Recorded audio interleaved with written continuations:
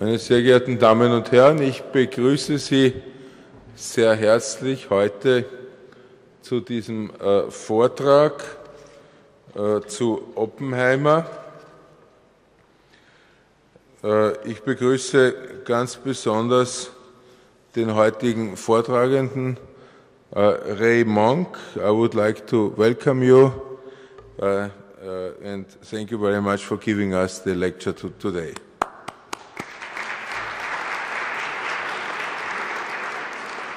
Ich möchte kurz erläutern, dass dieser Vortrag, wie Sie der Einladung entnehmen, gemeinsam mit einer neu gegründeten Initiative, Wittgenstein-Initiative, veranstaltet wird. Von der Wittgenstein-Initiative sind wir zwei Kollegen besonders gut bekannt, die ich hier begrüßen möchte. Das ist John Seiler und Friedrich Stadler.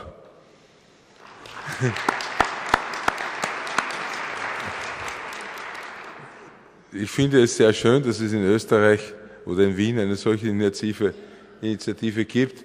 Und man wundert sich, warum es nicht schon früher sowas, aber das ist oft so bei solchen Initiativen, warum es nicht schon früher sowas gab.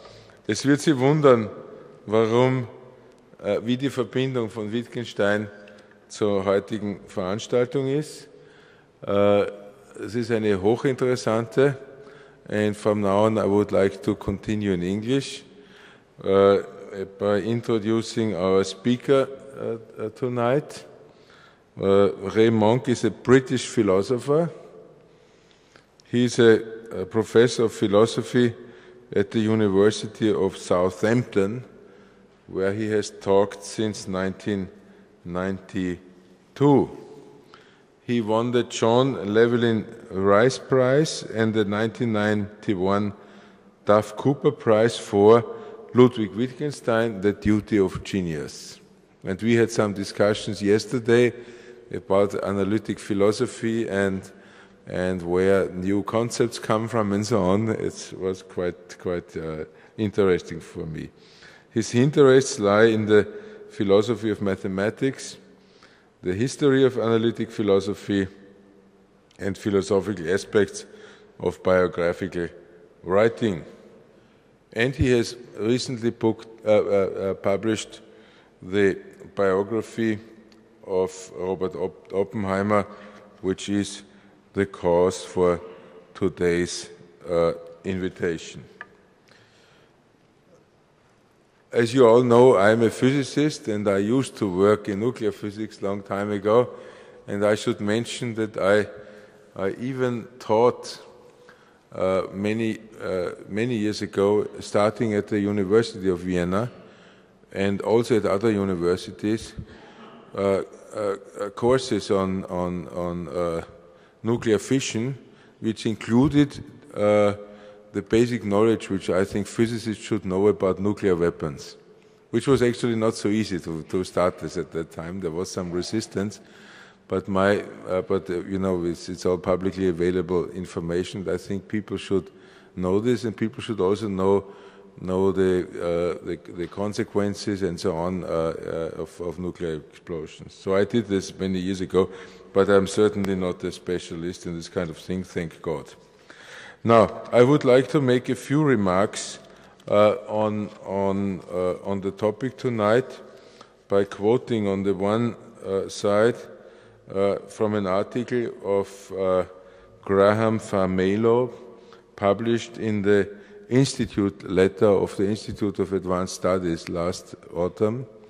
I got this today by our member Gerhard Thür, and I highly appreciate that. It's about. It was an article about Churchill and the bomb, and it's quite interesting what he writes. He writes, and this is not irrelevant. In his book 50 Years Hence, Churchill had doubted whether politicians would be equal to the challenge of such powerful weapons, and this was he first learned about the possibility of these weapons shortly before he became prime minister. And I quote now, "Great nations are no longer led by their ablest men, or by those who know most about their immediate affairs, or even by those who have a coherent doctrine. Democratic governments drift along the line of least resistance, taking short views, paying their way with sobs and doles, and smoothing their path with pleasant-sounding platitudes. Why are you all smiling? Do you see some connection to today's politics? Maybe even in our own country? Just a question I'm asking, I don't know. So this is actually very wise and very open. And we know that this is still a problem today when we talk about nuclear weapons and new countries trying to achieve this ability. I would also like to quote from the review written by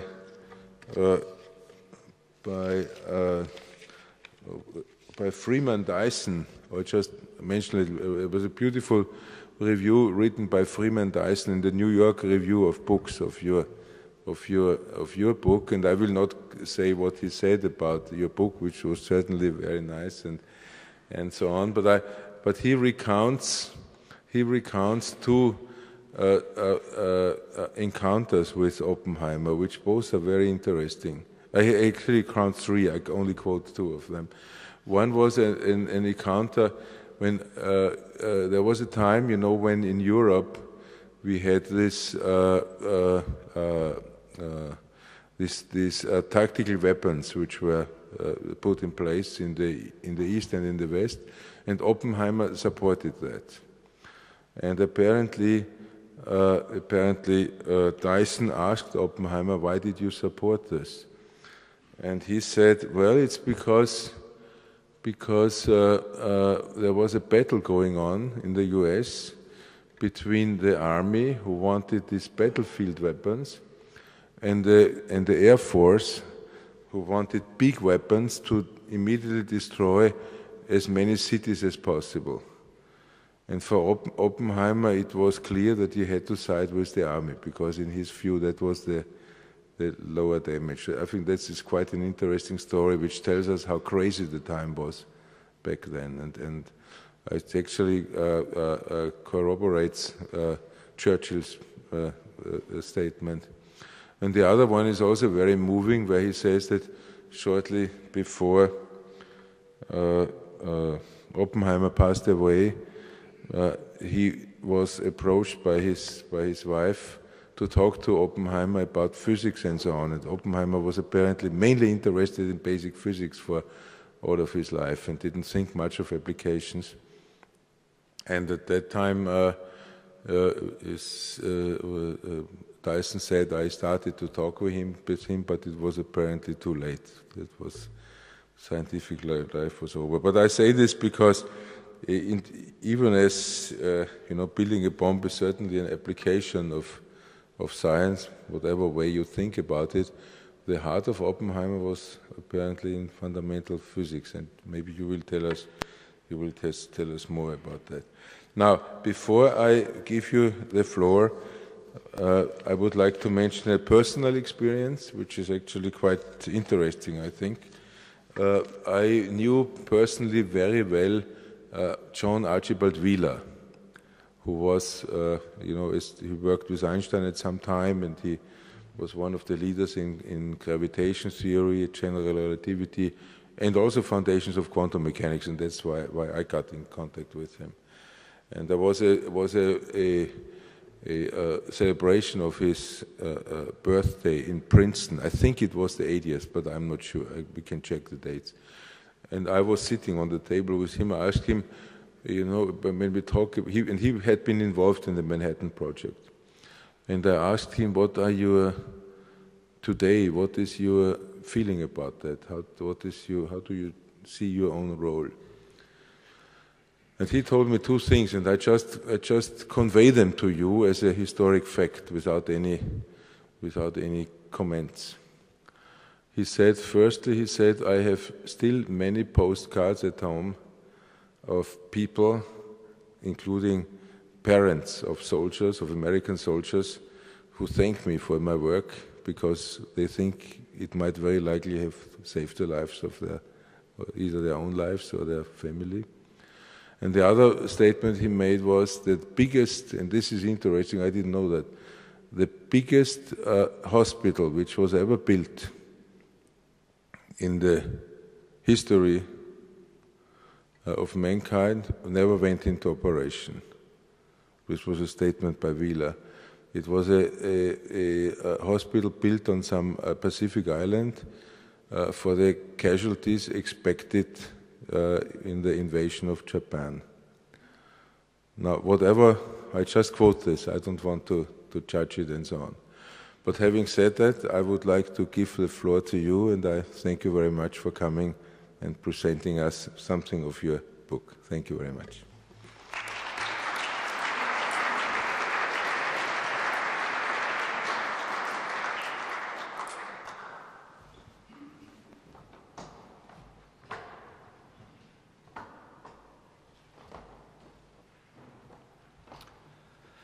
Well, thank you very much to Professor Zeilinger for that very gracious introduction.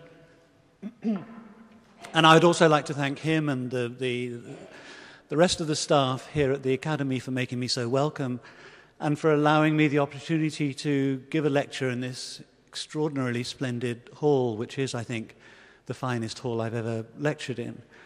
And while I'm thanking people, I would like to thank Rad Miller and the directors of the Wittgenstein Initiative for making it possible for me to come over to Vienna and give this lecture. And finally, to you all for coming. Thank you very much. So, as Anton said, I'm going to talk about J. Robert Oppenheimer, whose biography I published last year. And I guess the first thing that arises from Anton's own introduction is why I should write a biography of a physicist and why I should write a biography of Oppenheimer in particular.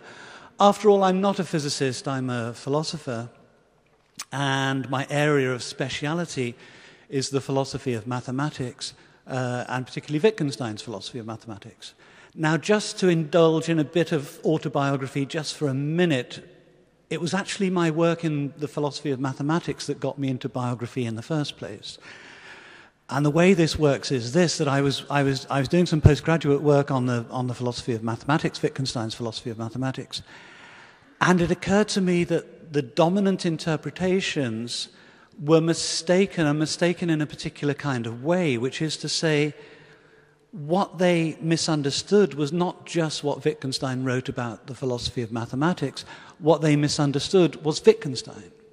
And it seemed to me that if they understood Wittgenstein, if they understood what kind of person he was, what mattered to him, if they could read his work, so to speak, and pick up his tone of voice, because after all, this is what we do. When we know somebody very well, we know not only what they're saying, but what tone of voice they're speaking in. We can tell when they're being sarcastic, when they're being ironic, when they're fed up, when they don't really mean what they say, and so on. All these things are involved in understanding somebody.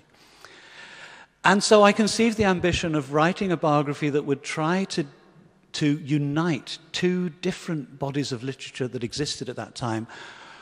Wittgenstein at that time was very influential among academic philosophers, and there was a huge secondary literature on Wittgenstein's philosophy. And then separately, there was a fairly sizable literature and body of artistic work, actually, that was inspired by Wittgenstein's personality.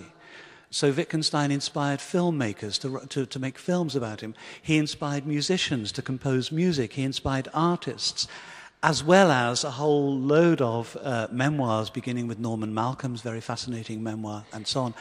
So you had these two bodies, one of which was all to do with what an interesting and intense, spiritually preoccupied man Wittgenstein was, and the other to do with trying to shed light on what Wittgenstein said about logic and the philosophy of language and so on.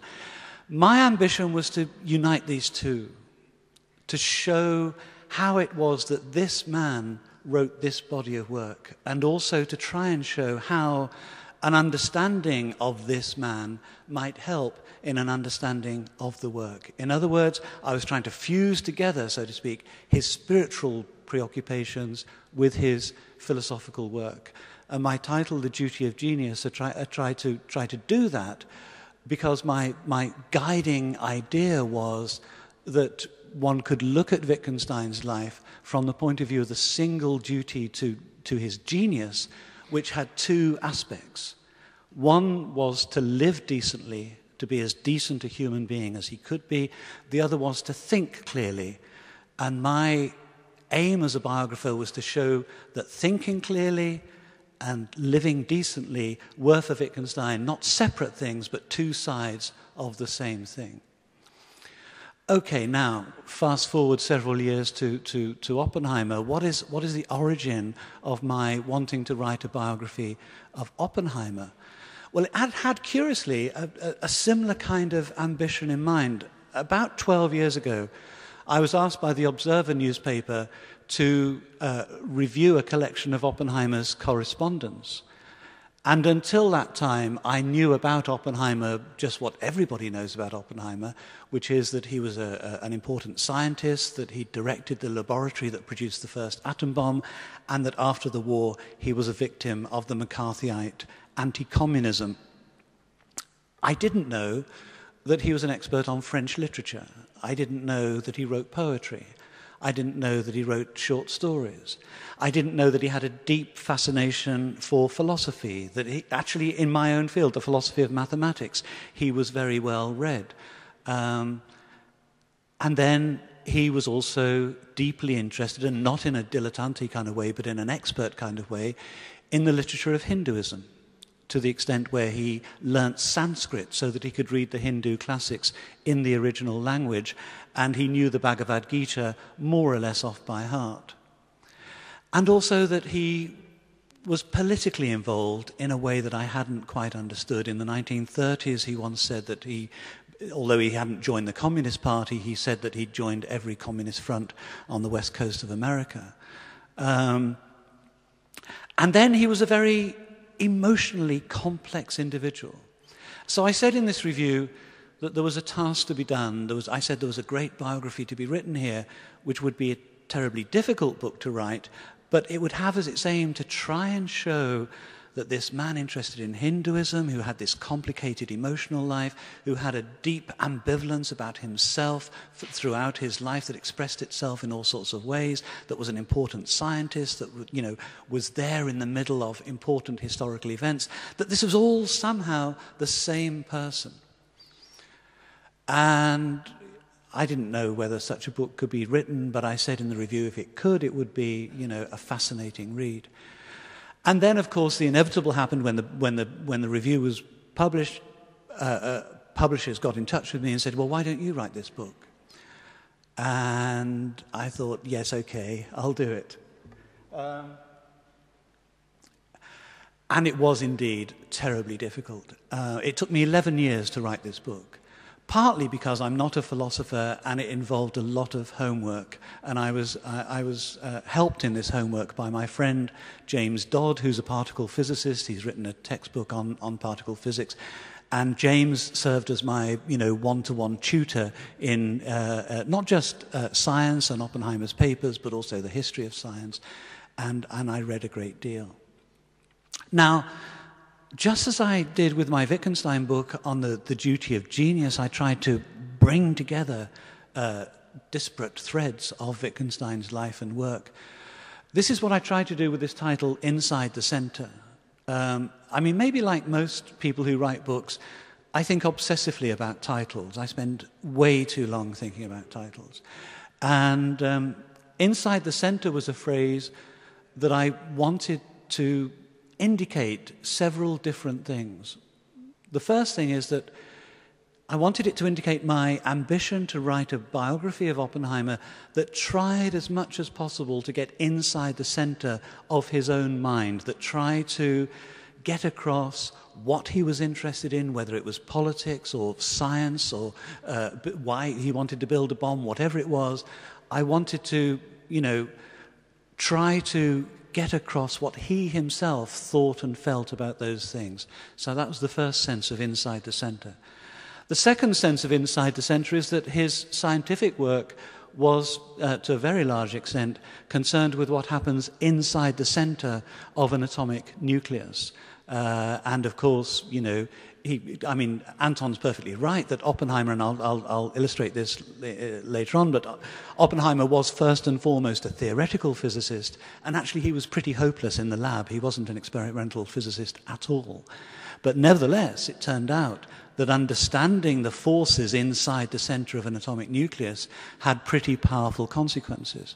And Oppenheimer himself was a key figure in exploiting those consequences for better or for worse. And then finally, the phrase inside the center has a political dimension. Well, political and institutional with regard to science and politics. Oppenheimer, throughout his life, wanted to be inside the center. So if, you know, when he was concerned with science, he wanted to be at the center of developments. And as we'll see, by luck and by judgment, he managed to be right at the center at a number of crucial points in the history of physics. But then politically, he also wanted to be inside the center, and this dictated a number of things that he did throughout his life. He, you know, especially after the Second World War, he wanted to be where the big decisions were being made, which was Washington, D.C., and he wanted to be influencing those decisions. Okay, so he wanted to be inside the center, and, as it were, so did I. I decided to begin the book with an account of his Jewish background, because it seemed to me that he was a very difficult person to understand, and one key, not the only key, and it's not a sufficient key, but one key to understanding some aspects of his ambivalent and difficult personality was to understand his own attitude towards his Jewish background. This is not a thought that originates with me. Oppenheimer's close friend, Isidor Rabi, who came from a Jewish family from New York, as did Oppenheimer. But there was a big difference. Rabi came from an Eastern European Jewish family that settled in the Lower East Side of New York. Oppenheimer was from a very wealthy German Jewish family in the Upper West Side of New York. And although they're both New York Jews, that difference was such a big difference, they may as well have been brought up on different planets. But Rabi said about Oppenheimer that the thing about Oppenheimer was that he was made up of bright, shining splinters, and that these bright, shining splinters never cohered into a single coherent self. And Rabi thought that the reason they never did was to do with Oppenheimer's ambivalent attitude towards his own background. Rabi said about himself, although he was not religious, when he looked at Jews going to the synagogue, he could say, "Those are my people." And he said the fact that Oppenheimer couldn't say that, together with the fact that he interested himself in the religion of Hinduism rather than his own Judaism, meant that his self was splintered. And that was Rabi's account of why Oppenheimer's personality was so elusive and so difficult to get hold of. Okay, so I begin with an account of his family background. Now, the name Oppenheimer indicates immediately two things. One, if you're called Oppenheimer, you're Jewish, and two, that your ancestry lies in the German town of Oppenheim in the Rhineland. And you can see from these two pictures that Oppenheim has changed remarkably little since the mid-19th century. The Jews who lived in Oppenheim chose the name Oppenheimer when, after the Napoleonic decree of 1808, which presented a legal obligation on all Jews to adopt a surname which was not previously part of their culture. The same thing happened to all Jews, of course, and in particular to the Wittgenstein family. The Wittgensteins did what a lot of Jewish families in Germany and Austria did, which is they chose the name of their employer.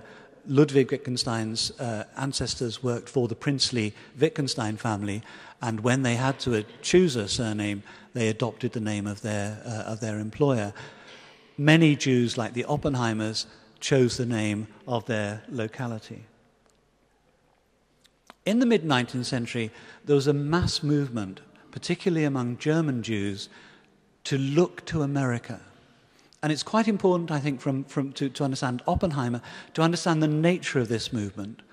It was not a question of fleeing for their lives. Their lives were not in danger. It was not like the Russian Jews who had to leave Russia at the end of the 19th century, beginning of the 20th century, because their lives were in danger. It wasn't that kind of thing. It was a much more idealistic kind of thing. The German Jews prior, in the early part of the 19th century, had tried to integrate themselves into mainstream German culture and society by changing themselves to a large extent. They abandoned Hebrew as the language of worship, adopted German. They tried to dismantle as many of the barriers between themselves and the non-Jewish German population as possible. And they found to their great frustration that this did not improve their circumstances. They were still subject to special laws about where they could live, who they could marry, what kind of jobs they could do. And so they began to look to America, and their aspirations in that respect are expressed in this poem by Goethe to the United States.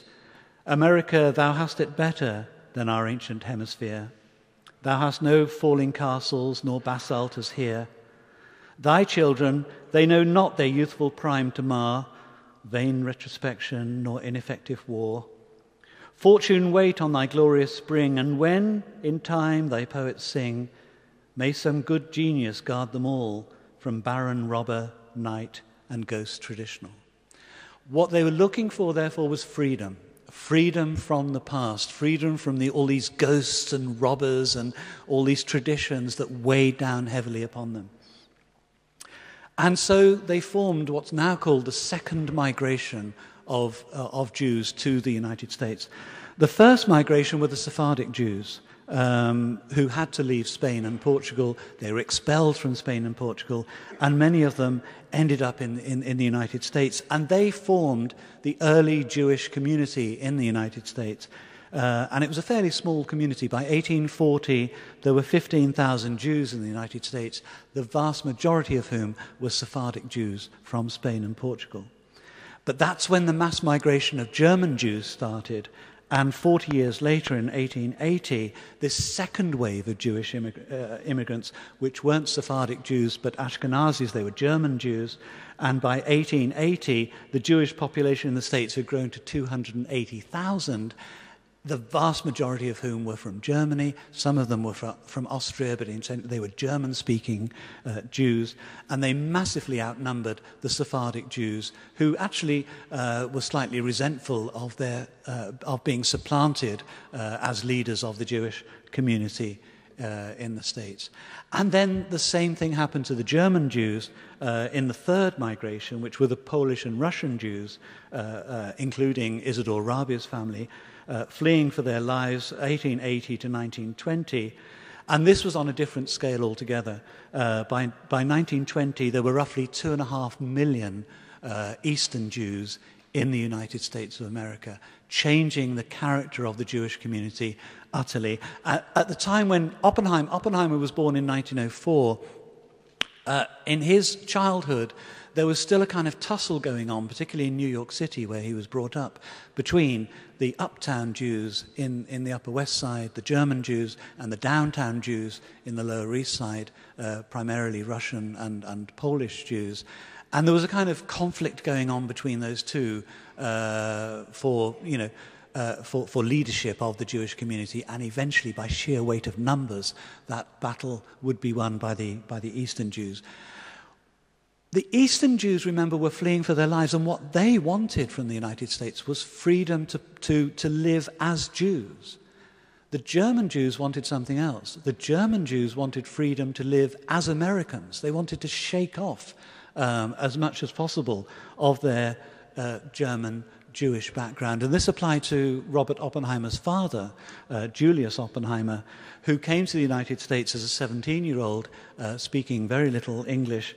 He came in 1888, following his uncles, Solomon and Sigmund, Sol and Sig as they were known in the family, who they came some 20 years earlier, and by the time Julius arrived in 1880, Solomon and Sigmund had founded a very successful clothing company, Rothfeld Stern and Company, and Julius Oppenheimer slotted in immediately into this company, and within a few years was a leading director of the company and an immensely wealthy man. So wealthy that he could afford to buy an apartment in this luxury block, 155 Riverside Drive, which is an enormously prestigious piece of real estate on the Upper West Side of New York. It's become famous to sitcom aficionados because 155 Riverside Drive is where Will and Grace live in the sitcom Will and Grace. They live on the 9th floor. The Oppenheimers, remarkably, own the whole of the 11th floor. You shudder to think what this would cost nowadays. This is the whole 11th floor of this massive apartment overlooking the Hudson River, right there on Riverside Drive, on the west side of New York City. The apartment was massive. It had when Oppenheimer was brought up there. There were several grand pianos in the apartment. The walls were hung with original artworks by Van Gogh and Picasso, Renoir. When the family fell on hard times, when Robert Oppenheimer's brother was disbarred from teaching because of his connections with the Communist Party, he had to sell just one piece of art that he'd inherited from his parents to live in great style for the rest of his life. So this is where Oppenheimer was brought up, in great style, in great comfort. They were immensely wealthy. The one thing Oppenheimer didn't have much of in his childhood was fun. His family were very wealthy and very serious and very high-minded, and what his father was mostly concerned with, apart from being a success in the rag trade, was the Ethical Culture Society. And the Ethical Culture Society formed the kind of intellectual milieu in which Oppenheimer was brought up. And this was founded by this man, Felix Adler. Felix Adler was the son of the rabbi of Temple Emmanuel, which was the synagogue in the Upper West Side that all the German Jews, and this by the late 19th century, this included some immensely wealthy people, many of whom were bankers: Joseph Seligman, Jakob Schiff, Henry Morgenthau, the Goldmans, the Saxes, all those names that you now associate with Wall Street and with prestigious banking families. Those people lived on the Upper West Side, and before the Ethical Culture Society was established, they all went to the same synagogue. They all went to Temple Emmanuel. Felix Adler's father was the rabbi there, and Felix Adler was expected to become the next rabbi, except that when he was invited to give a talk at the synagogue, he gave a talk controversially about the death of religion, about the ruins of religion. His theme was, given that religious belief lies in ruins, what can we build upon those ruins? And his answer was, we can preserve from the great religions, and from Judaism in particular, ethics, the morality, the duties that we have to each other, the duties that we have to ourselves, the ideal of citizenship, the ideal of helping one another. The ethical tradition in Judaism, according to Felix Adler, was what we can preserve when we give up all supernatural beliefs. And he formed the Ethical Culture Society as what he called a religion of deed, not of creed. It was a kind of religion, but it wasn't a religion that was characterized by believing X, Y, and Z. It was a religion that was characterized by doing X, Y, and Z, where doing X, Y, and Z means helping unemployed people, helping destitute people, helping to build America. And so it was a movement absolutely guaranteed to appeal to the descendants of the German Enlightenment tradition of the mid-19th century, and many of them, including Solomon and Sigmund Rothfeld and Julius Oppenheimer, Robert Oppenheimer's father, they adopted this so-called religion with enthusiasm. And Julius Oppenheimer was a leading light in the ethical culture society, and brought his son Robert up within its beliefs, including going to school. Oppenheimer when he went to school, he went to the ethical culture school. They set up their own school. Originally, it was for poor people in New York City, but it was such a good school that privileged people were also happy to attend the school and happy to pay for the school.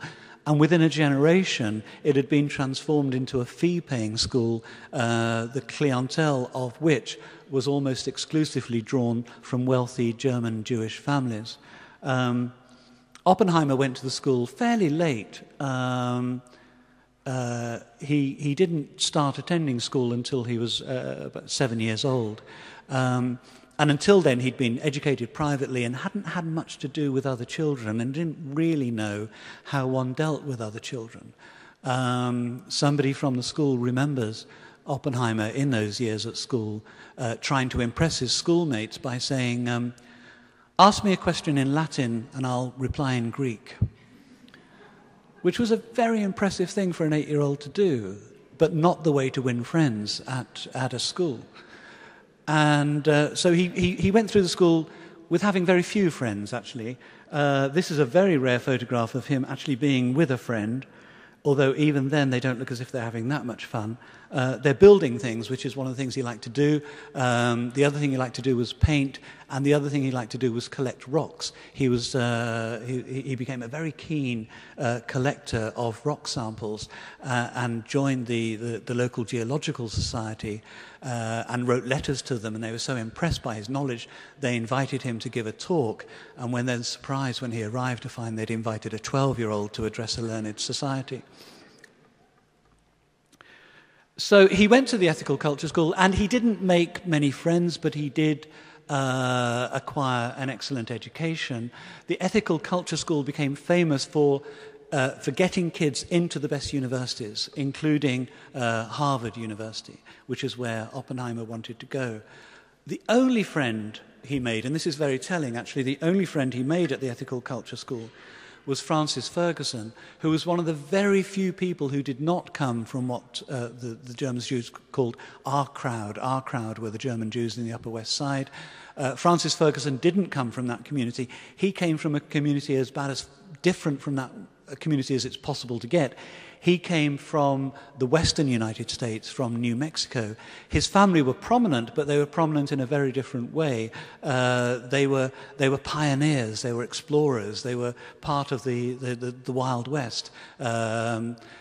His grandfather knew Billy the Kid and so on. And then his father became very respectable, became a lawyer, and was the first representative of the state of New Mexico when New Mexico became a state. Now, before Oppenheimer could go to Harvard, he fell ill and had to take a year out, much to his frustration.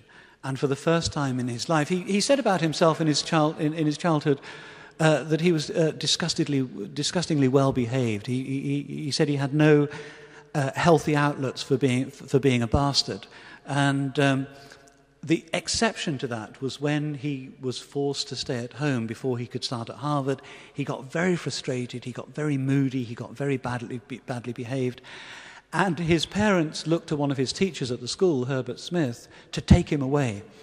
And Herbert Smith decided to take up an invitation from Francis Ferguson's family to visit that family in New Mexico. And that was to have a profound influence on Oppenheimer, and, as it turned out, a decisive influence on the development of the atomic bomb, because Oppenheimer fell in love with New Mexico. He learned to ride. For the first time in his life, he was with a bunch of people that he felt at home with. Francis Ferguson was one of them. Paul Horgan was another.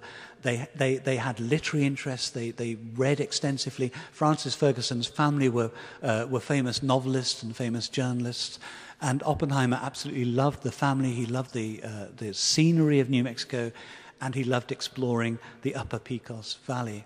And he came back to New York people remember a completely transformed person, where he'd previously been pale and sickly and shy and unsure of himself. He was now bold and confident and so on. So he started Harvard in 1922, a year later than Francis Ferguson. Both Ferguson and Oppenheimer chose to do chemistry because the ethical culture school had a very inspiring chemistry teacher, and Oppenheimer fell in love with the science of chemistry. But actually, within a year of being at Harvard, he decided that the really fundamental issues are not at the chemical level, they're at the physical level, and that if you really want to understand the forces of nature, you need to do physics rather than chemistry. And he came to that conclusion before he'd finished his freshman year at Harvard. And he wrote to the physics department asking permission to attend. This is a remarkably cocky thing to do. He was a first-year freshman, and he was asking the physics department if he could attend graduate-level courses in physics, including the then young physics of quantum physics, what's now called old quantum physics, the quantum physics of Einstein and Max Planck, which Oppenheimer precociously had been reading about. So the physics department said to Oppenheimer, well, okay, you're a freshman chemist, you don't know any physics, and you're asking to do graduate-level courses in physics. Prove to us that you can do it. And Oppenheimer then wrote out a list of books that he'd read. And this was to characterize Oppenheimer's... Well, I mean, we've already seen an example with the Greek and Latin thing. He was very showy, Oppenheimer, throughout his life. And this list was about as showy a list as you could imagine. It included up-to-date works on the most abstruse and cutting-edge theoretical physics that was around. Some of the books were in German, some of them were in Dutch, some of them were in French. And he sent this list to the physics department, and somebody said, well, okay, he deserves to get a PhD just for knowing these titles. So they gave him permission to attend these graduate-level courses. And he always said that there's a thing that physicists say. I mean, I'm not a physicist, so I'm certainly not allowed to be, dismissive in this respect. But many people who worked with Oppenheimer commented on the fact that there were curious holes in his knowledge and in his upbringing. And in particular, he often made mistakes. Wolfgang Pauli, the great Austrian physicist, said about Oppenheimer, his physics is always interesting and his mathematics is always wrong.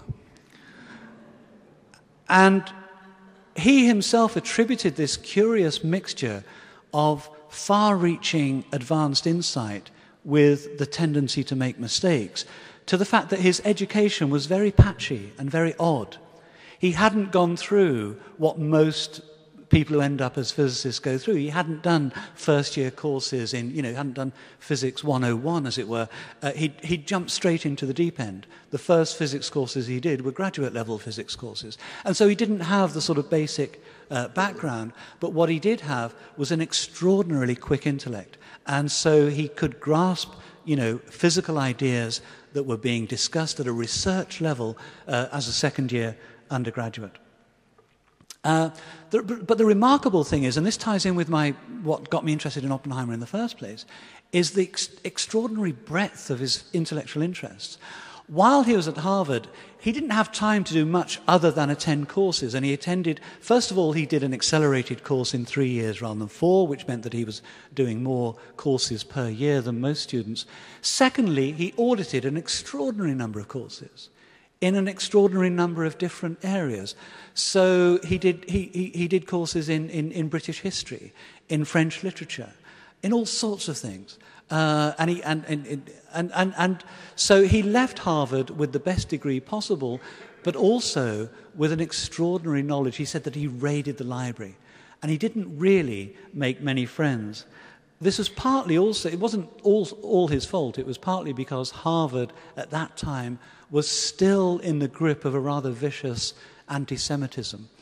After all, in the summer of 1922, the summer before Oppenheimer went to Harvard, President Lowell of Harvard had seriously wanted to impose quotas on the number of Jews entering Harvard, and what prompted that was looking at what happened to Columbia University in New York City, where the number of Jewish students had grown to 40%.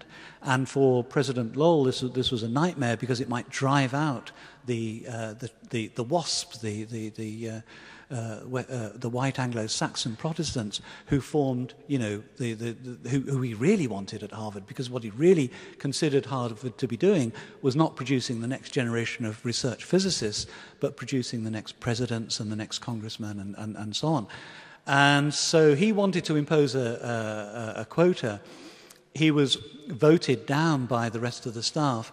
But it shows, the degree of anti-Semitism that still exists in an institutional kind of way in the United States. And Oppenheimer experienced that anti-Semitism at Harvard. He couldn't join the best clubs. He couldn't have rooms in the best halls of residence. And it also shows in this tiny social life that he had. Really, apart from Francis Ferguson, who he already knew, the only two friends he had were William Boyd, who became a very successful chemist in later life, and likewise Frederick Bernheim. And Frederick Bernheim had almost an identical upbringing to Oppenheimer. His home was on Riverside Drive. He went to the Ethical Culture School. He came to Harvard to study chemistry. He wanted to get out of, as Frederick Bernheim later said, he wanted to escape the Jewish ghetto, but was unable to do so.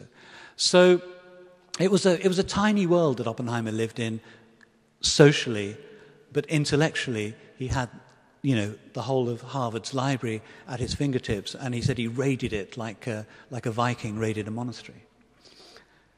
But he wanted to be at the center. Now, he'd read about the development of physics, and as far as he was concerned, the center of physics at that time was the Cavendish Laboratory at Cambridge, presided over by the great New Zealand physicist Ernest Rutherford, who had been instrumental in introducing a new model of the atom, where previously Rutherford's predecessor, Thomson, was the first person to realize that electrons were part of an atom. But so embedded was this idea of an atom as a sort of indivisible sort of ball that Thomson pictured it as a sort of... He knew that electrons were negatively charged, but he pictured the negatively charged electrons as being placed inside a great lump of positively charged stuff, and it was called the plum pudding model of the atom. So just like you have the plums placed in the pudding, so you have the electrons placed in the pudding, so to speak, of the positively charged rest of the atom. Now, Rutherford was the first person to realize that that was wrong, and that the positively charged bit of the atom was a tiny little bit to which he gave the name nucleus. And he pictured the electrons going around this positively charged nucleus. And that completely transformed, our understanding of the basic stuff of matter. It was about as fundamental an advance in science as it's possible to get. And Oppenheimer wanted, therefore, to work with Rutherford. So he wrote to Rutherford asking to work for him, got referees from scientists at Harvard who said, Oppenheimer's a brilliant young man, but he's hopeless in the laboratory. And Rutherford, therefore, rejected him. And it was the first experience of rejection in intellectual life that Oppenheimer had ever faced. And it was a bit of a shock to him. But meanwhile, he was accepted by the college at Cambridge, Christ's College, Cambridge. They accepted him. So he's in the humiliating position of graduating from Harvard, going to Cambridge, officially as an undergraduate student. Not working with Rutherford, but working actually with Rutherford's predecessor, J.J. Thomson, the discoverer of the electron, who by that time was an old man more interested in gardening than in physics. And Oppenheimer had a miserable time at Cambridge. It was the most miserable year of his life by a long way. And it's probably not an exaggeration to say that during this year he had a nervous breakdown. He was actually diagnosed with schizophrenia during this year, but that must surely be a misdiagnosis. What is for certain, though, is that he behaved in a very strange way during his year at Cambridge. he was sometimes asked to give reports to the other members of the Cavendish laboratory on his work. He'd been assigned experimental work to do, and he was very bad at doing it, and he didn't really understand what he was doing or how he should be doing it. And they remember him giving these reports by standing in front of a blackboard with a piece of chalk in his hand, saying over and over again, "The point is, the point is, the point is," until somebody led him away. And he was also remembered by people writhing around on the floor of the Cavendish laboratory. But the strangest thing was yet to come. The strangest thing is that he tried to kill PMS Blackett. There's PMS Blackett on the left. Blackett was a legendary figure in Cambridge in those days, a brilliant experimental physicist, later to win the Nobel Prize, known as Rutherford's favourite, but also an impossibly glamorous figure. He was always better dressed than anybody else, taller than anybody else, better looking than anybody else. And he was given the job of leading Oppenheimer through the tricks of the trade, so to speak, of an experimental physicist. And Oppenheimer grew to resent him so much that he tried to kill him. And the way he tried to kill him was charged with symbolic significance. He got hold of an apple and poisoned the apple and left it on Blackett's desk, like a wicked witch. Now, it didn't work, and Cambridge, remarkably, didn't expel Oppenheimer. They didn't think attempted murder was grounds for excluding him from the university. What they did was insist that he see a psychiatrist, and it was that psychiatrist that diagnosed him as schizophrenic. It didn't do any good, but within 6 months, so the first 6 months of Oppenheimer's time at Cambridge, it's no exaggeration to say that he was crazy. He was behaving in an absolutely crazy way. Not only did he try and kill Blackett, he also, when he went for a holiday in France at the end of his first term at Cambridge, tried to kill Francis Ferguson.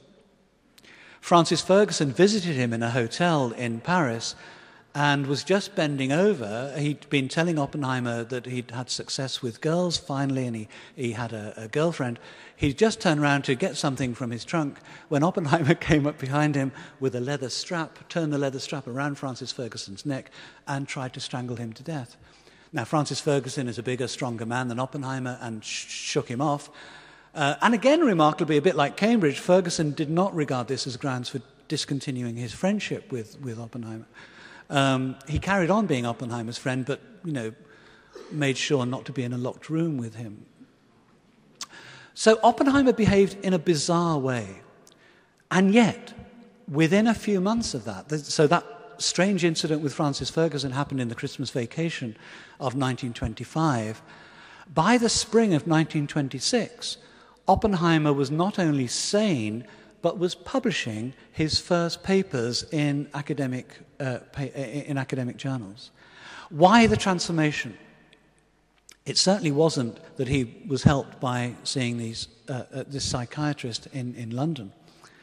Rather, it was because he became involved in theoretical physics at a tremendously exciting time in the history of theoretical physics. And one of the reasons that this book took me so long to write was that he was involved in so many historically important epochs and developments, and one of them was the development of quantum mechanics, the new quantum physics in 1926, called Boy's physics by Wolfgang Pauli, because the people who made the fundamental contributions to that development, including the German physicist Werner Heisenberg, were very young. They were in their 20s.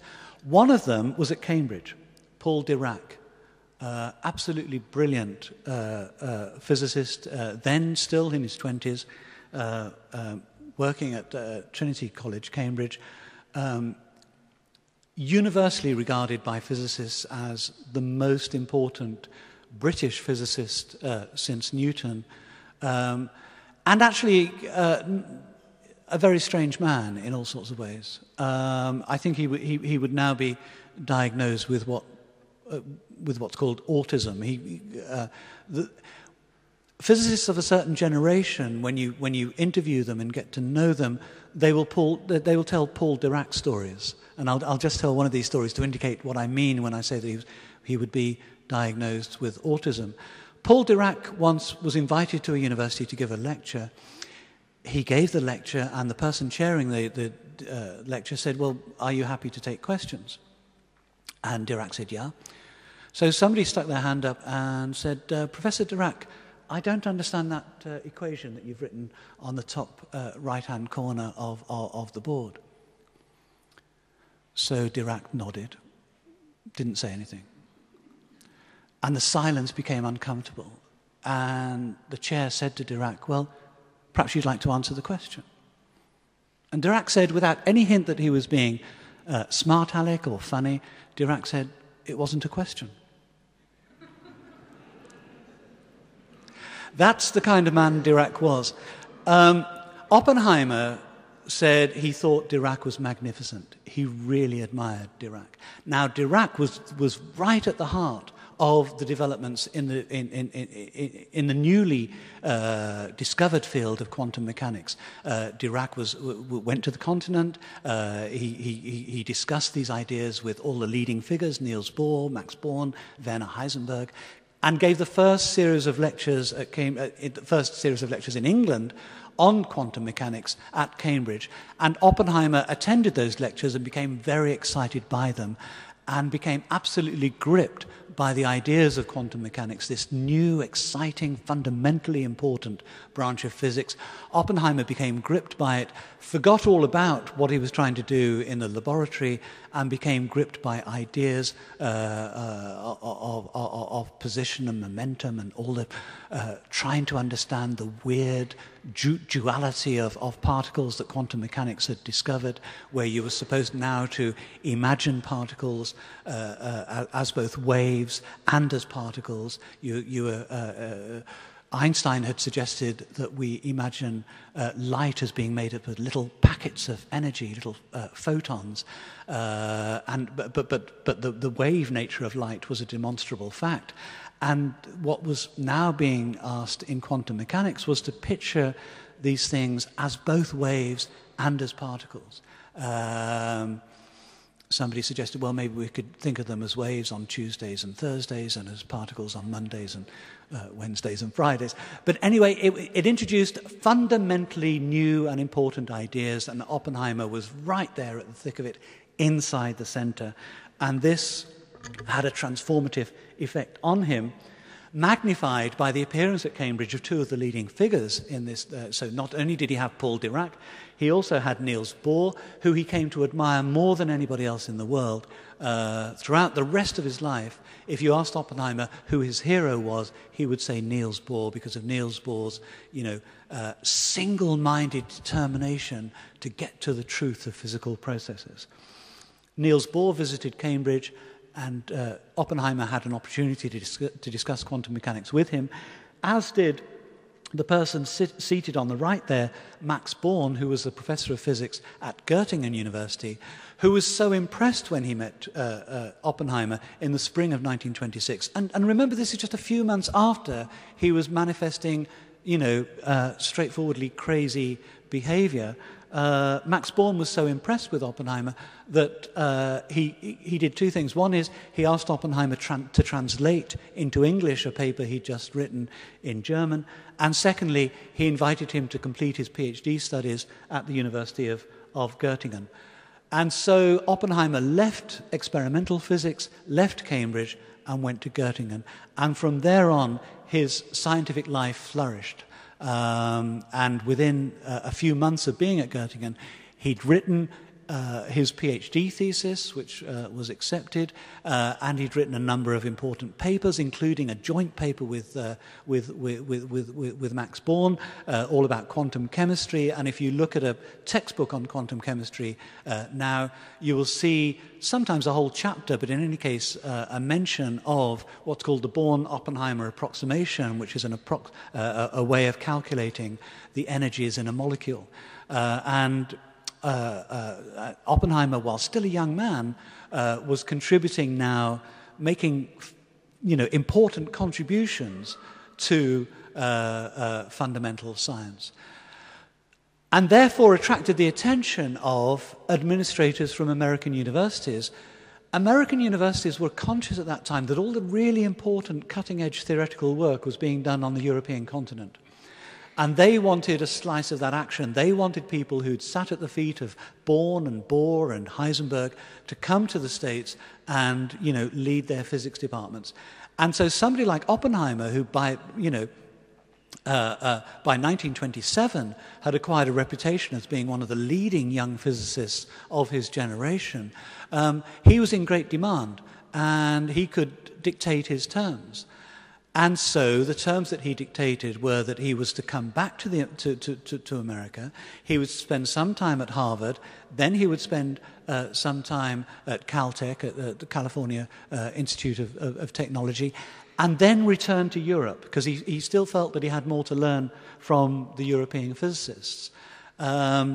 He went first to the University of Leiden to work with the physicist Paul Ehrenfest, but quickly decided that he wanted to be elsewhere.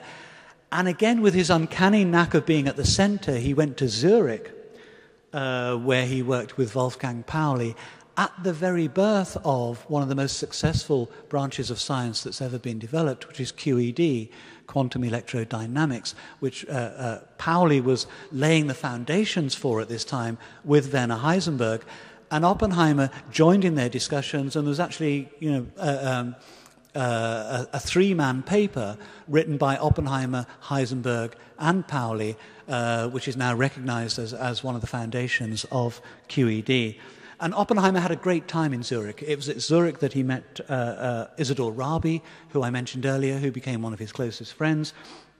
And he was able to soak up some of this exciting developments. And here's one of my favorite photographs of Oppenheimer, taken on a boat in Lake Zurich. Oppenheimer with his trademark pork pie hat, smoking a cigarette. He smoked far too much throughout his life. It eventually killed him. Isidor Rabi there, nominally in charge of the boat, but I'm not sure I'd want Isidor Rabi in charge of my boat. And then Wolfgang Pauli glaring malevolently at the camera. Wolfgang Pauli was a very mischievous figure, and you can see there, well, he looks not just mischievous, he looks positively demonic. But anyway, after Zurich, again Oppenheimer was in a position to dictate his terms, and his terms this time were that he would have a joint appointment in California.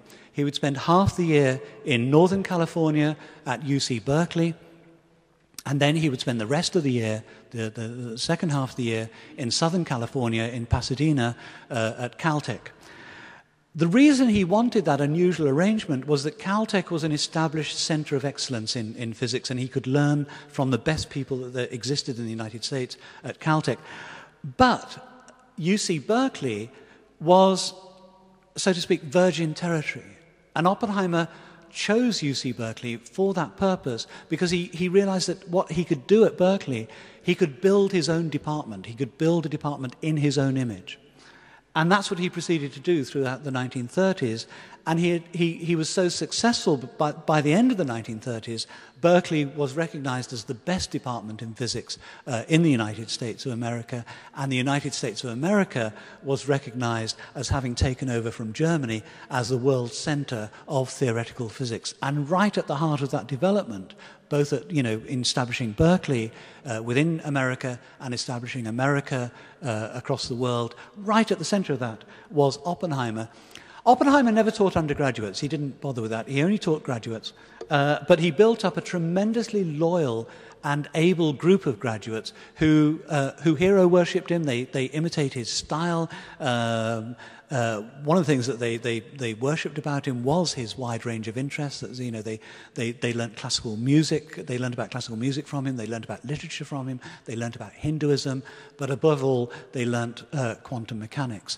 And he had a whole bunch. He attracted more and more graduate students to Berkeley, and he established this school, which turned out to be developed into the most important school of theoretical physics in the country. He was helped in that by his friendship with Ernest Lawrence, who was an experimentalist. Ernest Lawrence won the Nobel Prize for his development of of the cyclotron, an early particle accelerator, Lawrence was one of the first people to realize the principles of accelerating charged particles.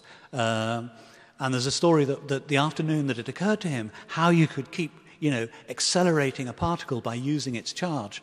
On the afternoon that occurred to him, he was sauntering down the road and somebody said, "You look cheerful." He said, "Yes, I've just won the Nobel Prize." He knew how important this would be. Oppenheimer and Lawrence became very close friends, but one effect of that was a fruitful collaboration between an experimentalist and a theoretician, such that Lawrence could present to Oppenheimer and his group of brilliant graduate students puzzling things that he'd observed using his cyclotrons. And then in return, Oppenheimer and his students could present to Lawrence some things that they wanted to test and see whether, the theory predicted X, Y, and Z. Did X, Y, and Z really occur? Well, Lawrence had the big machinery, the beginnings of big science, to test those hypotheses. And so theory and practice, theoretical physics and experimental physics, went hand in hand in UC Berkeley, and that was an important element in establishing the centrality of that department. Meanwhile, Oppenheimer kept up his interest in New Mexico. He bought this rather undistinguished-looking house in New Mexico, but it had a fantastic view. And the story goes that when he was introduced to the house, he said, "Hot dog." And the Spanish for hot dog is perro caliente, and so that's what he called his house. And it became a center for his students. He invited all his favorite students to New Mexico, where people report there wasn't a great deal to eat, but there was a great deal to drink, and there was also a lot of exciting and stimulating discussion of theoretical physics. Now, throughout those years, Oppenheimer had taken very little interest in politics. So much so that he didn't know about the Wall Street crash until about a year later. Lawrence said, he mentioned the crash, and Oppenheimer said, "What?"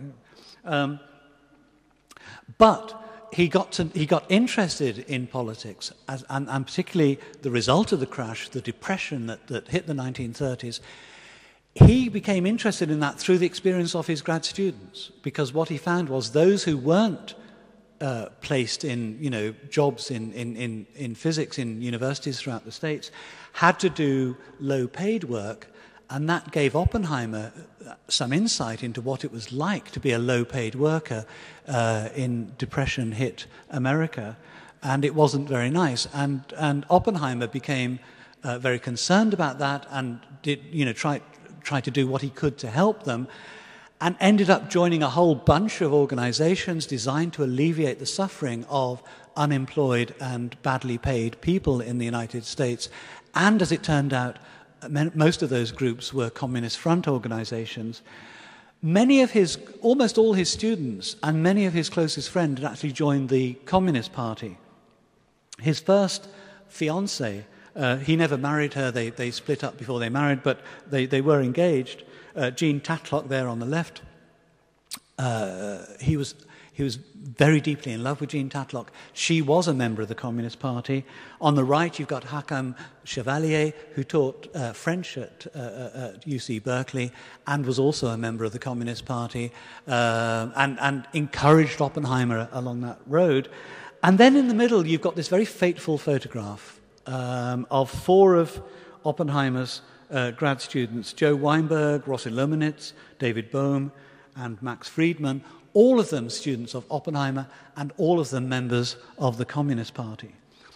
Now, I say this photograph is fateful because it was to have a sorry influence on the lives of all four people pictured here and on Oppenheimer himself. The way this works is this.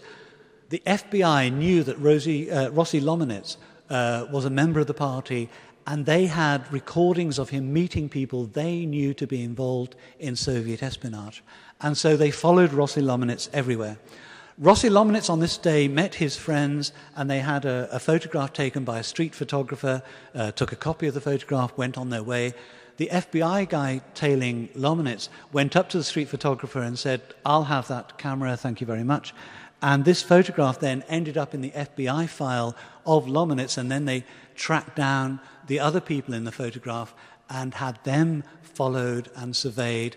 And mysteriously, they began to find that whenever they were offered any kind of job, within a few days, the offer would be withdrawn. It was around that time they traced all these people to Oppenheimer, and J. Edgar Hoover, the head of the FBI, became convinced that Oppenheimer was not only a communist, but in J. Edgar Hoover's words, one of the most subversive and dangerous men in the United States. And so J. Edgar Hoover opened a file on Oppenheimer, which grew to enormous lengths. I went through, one of the things I did in my 11 years of research was go to Washington, D.C. and look through the FBI file on Oppenheimer. It is absolutely immense. They followed Oppenheimer everywhere. They bugged his phone at home. They bugged his phone at work. And they tailed anybody that he had anything to do with. And the transcripts of all his phone conversations are there in the file. It's a tremendously valuable biographical resource, but of no help to the security of the United States. There's one conversation that there's a transcript of where Oppenheimer is, he's away on business and he's phoning his wife, and his wife says, "What's that noise on the line?" And Oppenheimer says, "Oh, that'll be the FBI hanging up." He knew that he was on very close surveillance. Okay, so now, the 1930s. In 1939, the very beginning of 1939, physicists made a momentous discovery, which was nuclear fission. And I haven't got to, there's a fascinating story about how this spread from Germany to the Allies, and then travelled across the Atlantic in the person of Niels Bohr, and then Niels Bohr told all the great American physicists, and it spread like wildfire across America. And everybody realized that fission would produce energy which potentially was could be made into a bomb. You know, by within a few months of 1939, every physicist, experimental physicist and theoretical physicist, in both the west of Europe and the east of Europe, they all realized that a fission bomb was a practical possibility. The United States was very slow in getting a research program up and running into how you might build a bomb. And that program didn't really get anywhere until they appointed this man, General Groves, in charge of it. And General Groves, it was, who insisted on Oppenheimer leading the scientific part of that enterprise. Now, think of all the reasons why Oppenheimer should not have been given that job. First of all, he wasn't an experimental physicist. Secondly, he'd never been in charge of anything. He'd never been chair of the physics department. He had a great influence on the physics department, but he never had any administrative experience. As somebody once said about Oppenheimer, he'd never so much run a hot dog stall. He hadn't run anything. And then thirdly, he was regarded by J. Edgar Hoover as one of the most dangerous people in the United States. And this was the man that General Groves wanted to head the biggest and most important military operation in the United States of America. Why? Why did General Groves want Oppenheimer? The reason for that is that Groves, when he took charge of this operation, made it his business to visit all the scientists who had some knowledge of fission. So he went to Chicago to have conversations with Arthur Compton.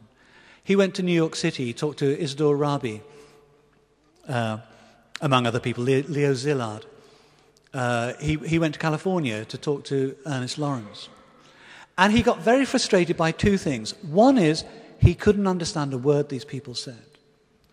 And secondly, he didn't sense from them any great urgency about getting the job done, about actually making a bomb. They're very interested in the physics of fission, but not terribly interested in how that, practically how that might furnish, the know-how to make a bomb. While he was in California, Ernest Lawrence introduced Groves to Oppenheimer, and Oppenheimer had already been thinking about the bomb and poured out his thoughts to General Groves.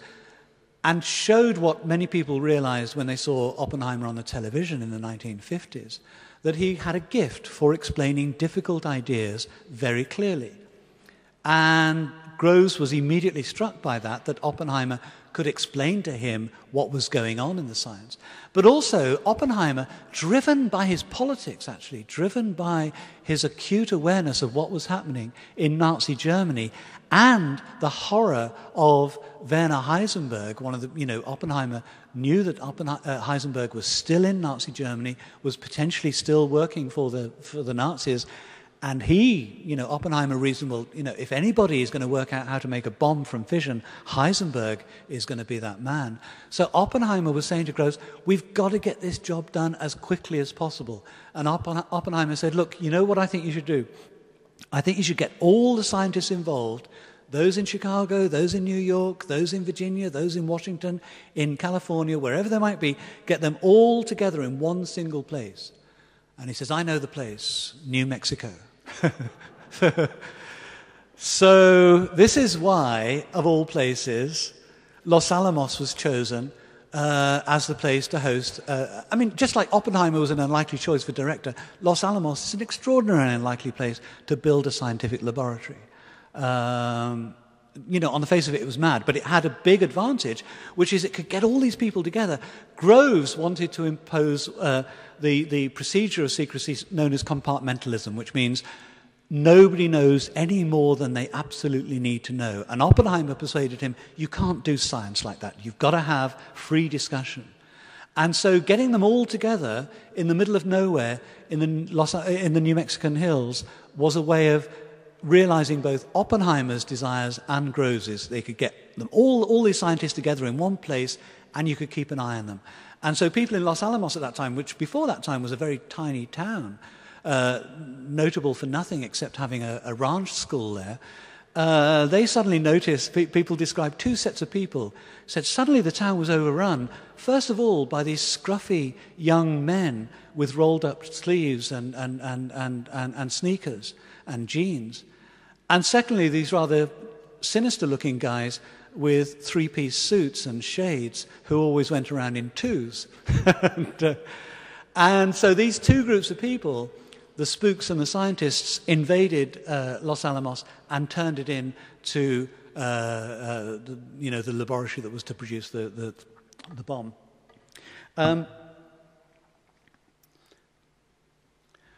In the meantime, Groves moved heaven and earth.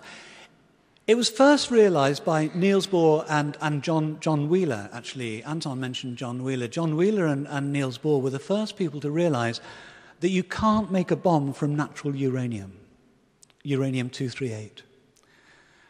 You need a very rare isotope of uranium-235, and 235 occurs in less than 1% of natural uranium. But if you're going to make a bomb, you've got to separate the more fissile 235 from the natural 238. And Bohr, when he realized that, said, so we're never going to make a bomb. He said, because to make a bomb, you'd have to separate those isotopes. And that involves turning the whole of the United States into one big factory. Well, that's what Groves was prepared to do, in effect. He acquired massive amounts of land in Tennessee and in the state of Washington. And he built cities. He built Hanford in Washington, Oak Ridge in Tennessee. At that time, nobody really knew the best way to separate isotopes. Maybe you could do it by gaseous diffusion. Maybe you could do it electromagnetically. Maybe you could do it by centrifugal methods. All these different methods were devised, were invented for separating isotopes. And Groves said, we'll do them all. We'll build factories for all of them. The most remarkable fact, I think, about the Manhattan Project employed over 100,000 people, most of whom were not scientists. Most of the employees of the Manhattan Project were actually women, and they were women working in conditions as pictured in this photograph here. This is a picture of Oak Ridge, Tennessee. There were nearly 100,000 women employed at Oak Ridge and Hanford doing jobs like this, and they had absolutely no idea what they were doing. What they were in fact doing was producing the enriched uranium that was used for the bomb. But what they were told to do was sit at these banks of indicators and dials and things, and they were told, look, if this dial goes this way, turn this switch this way. If this dial goes this way, turn this switch. And so they were looking at dials and turning switches with no idea that what they were doing was controlling maybe a gaseous diffusion isotope separation plant. And they didn't realize that what they'd done was produce the material that was used in the Hiroshima bomb until after the bomb had gone off. But remarkably, Oppenheimer, heading the Los Alamos laboratory, by the summer of 1945, having started less than 2 years before that, had successfully invented and designed not just one bomb but two bombs, a bomb using uranium and a bomb using plutonium, which doesn't even exist in nature. The only way of making plutonium is as a byproduct of nuclear reactions. And nobody knew anything about plutonium before they started work, and they had to develop a new science, a new metallurgy of plutonium. And as it turned out, it's incredibly difficult to build a bomb with plutonium because you can't. With uranium, it's simple. You just get two subcritical bits of uranium, fire them together, and it goes bang.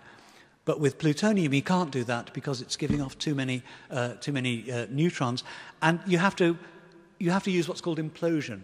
You have to squeeze it together to get the critical mass from an increased density rather than just increase amount of material. And they realized all that in Los Alamos. It's sometimes said that no serious science was done at Los Alamos.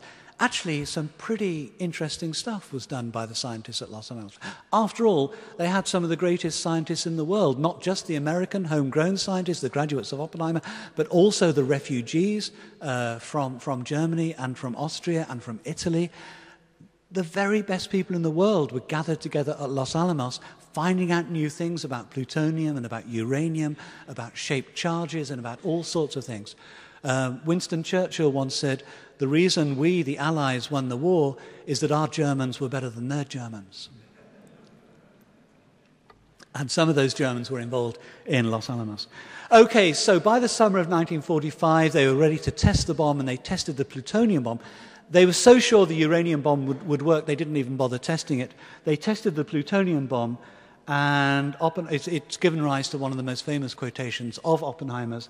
He said when he saw the bomb, when they were gathered to watch this extraordinary, awe-inspiring sight of the mushroom cloud going up, Oppenheimer said, a few people laughed, a few people cried, most people were silent. He said, I remembered the line from the Bhagavad Gita, now I am become death, the destroyer of worlds. So there's the Fat Man bomb, which is the plutonium bomb, which tremendously complicated bomb. You've got to get the implosion just right, otherwise you end up with something. Otherwise, it's as if you've trodden on a Coke can or something. You just get a misshapen lump of stuff. So you've got to get the implosion absolutely right, and that was the difficult bit. And then the Little Boy bomb. The Little Boy bomb was the one used in Hiroshima. The Fat Man bomb was the one used at Nagasaki. And by the way, most of the scientists supported the use of the bomb over Hiroshima for the reasons that Anton suggested, that it would save tens of thousands, possibly even hundreds of thousands of lives of American servicemen, because they knew how expensive in terms of life it would be to take these islands one by one from the Japanese. You had very dug-in defenses. The military advantage would be with the defense rather than with the attack.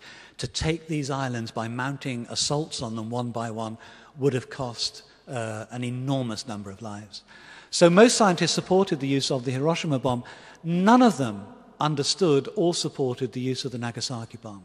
And Oppenheimer was one of those. Oppenheimer was appalled when the second bomb went off. He just could not understand why the United States used that second bomb so quickly after the first bomb. And Groves, Joseph Rotblat was the only person to leave Los Alamos on conscientious grounds. And one of the things that persuaded him to leave was hearing Groves say, well, you realize this is no longer about defeating the Germans. It's not even about defeating the Japanese.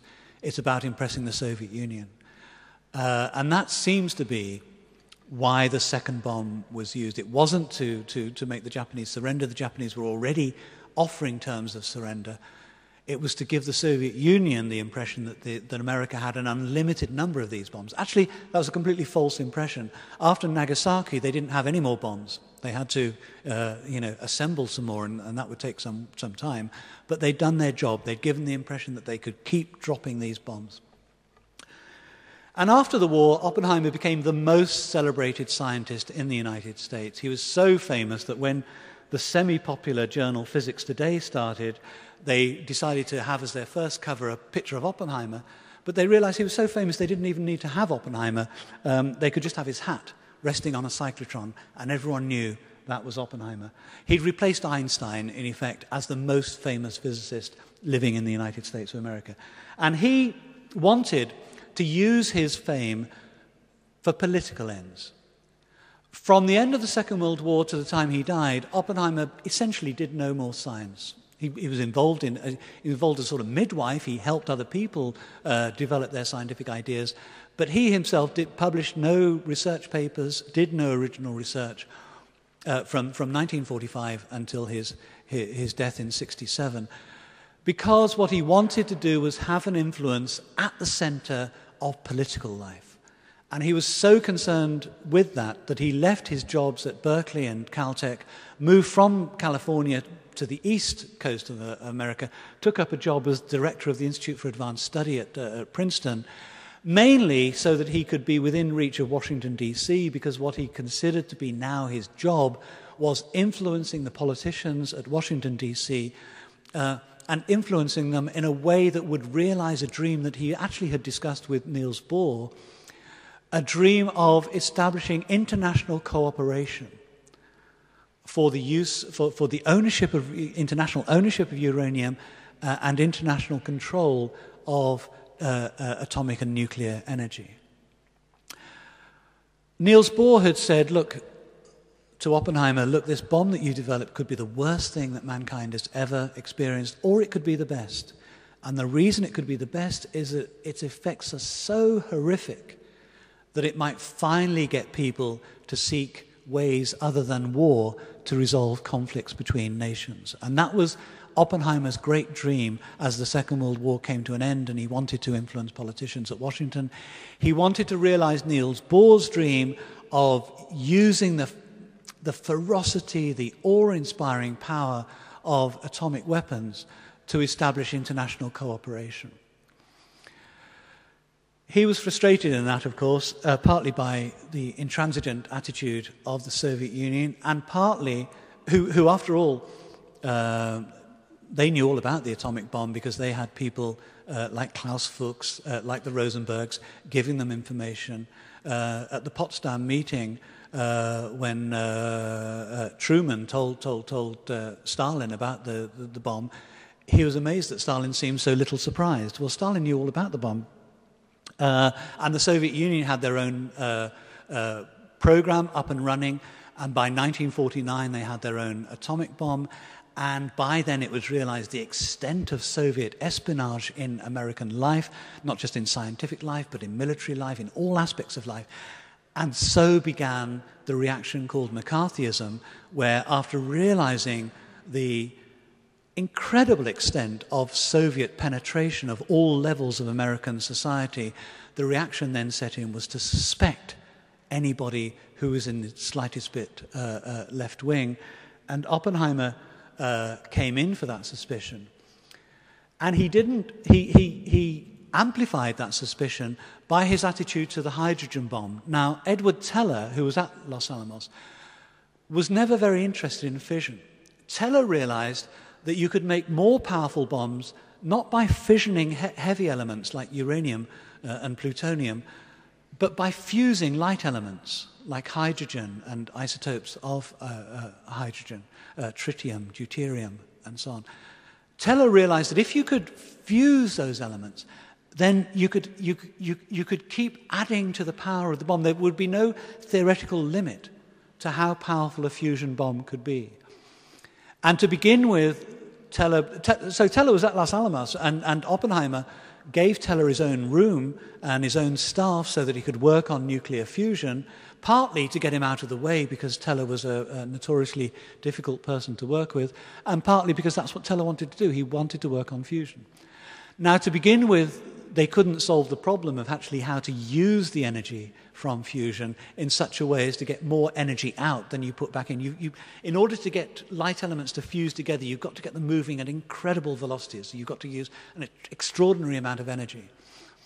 And it was realized that the way to do that was to have a primary fission reaction which would create the necessary energy to get the nuclei to fuse together, thus releasing fusion energy. And Oppenheimer himself described the corresponding design. It was worked on by Stanislav Ulam and Edward Teller. It's called the Ulam-Teller design. Oppenheimer himself described it as technically sweet. Nevertheless, Oppenheimer campaigned against, both inside the government and outside the government, campaigned against the hydrogen bomb just on the grounds that it was militarily useless. It was such a powerful bomb. You can make, I mean, the most powerful hydrogen bomb that's been tested in history is 52 megatons. And bear in mind that the bomb that destroyed Hiroshima was 12 kilotons. It's unimaginably huge. And Oppenheimer's argument was, no one in their right minds would use such a bomb, so why should we be developing it? And so Oppenheimer advised the US government not to proceed with the development of the hydrogen bomb, and in consequence made some very influential enemies, including Edward Teller himself, who'd never really liked Oppenheimer very much anyway, and including this man here. It looks like it should be pronounced Lewis Strauss, but he insisted on calling himself Lewis Strauss.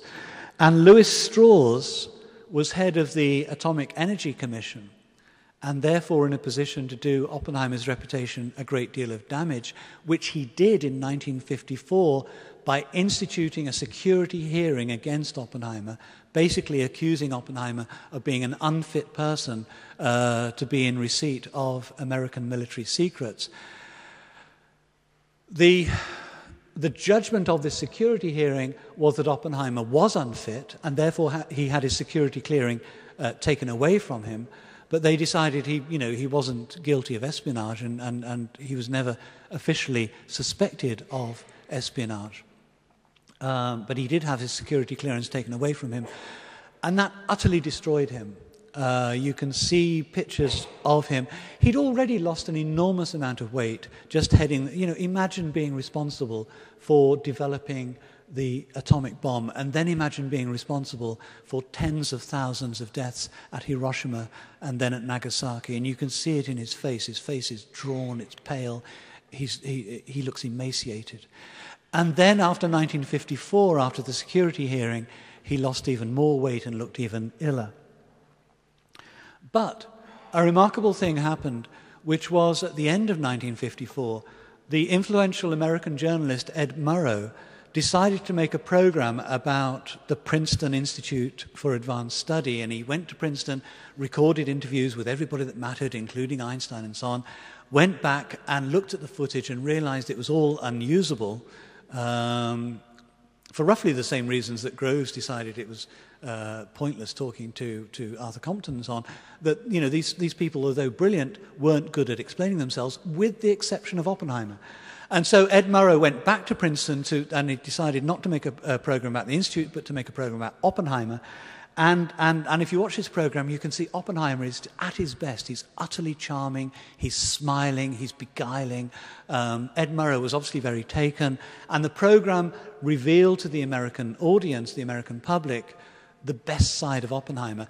And overnight, after this program was shown, Oppenheimer's reputation was transformed from being, a security risk and potentially, a Soviet spy, into one of the most charming, clever, witty intellectuals in America. The second aspect of his reconciliation towards the end of his life, and you can see there, this photograph, how skinny he looks. His clothes are just sort of hanging off him. In 1960, he was invited to Japan, And he was greeted with great dignity by everybody in the Japanese government and all the professors at the Japanese universities, and it was acknowledged that he wasn't an enemy of Japan, that he was a man with a concern for truth, with a concern for peace.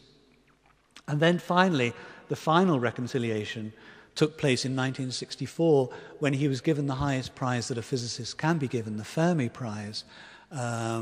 It was supposed to be awarded to him by JFK, but on the day that it was announced that he would be receiving the prize from JFK in November '63, Kennedy was assassinated.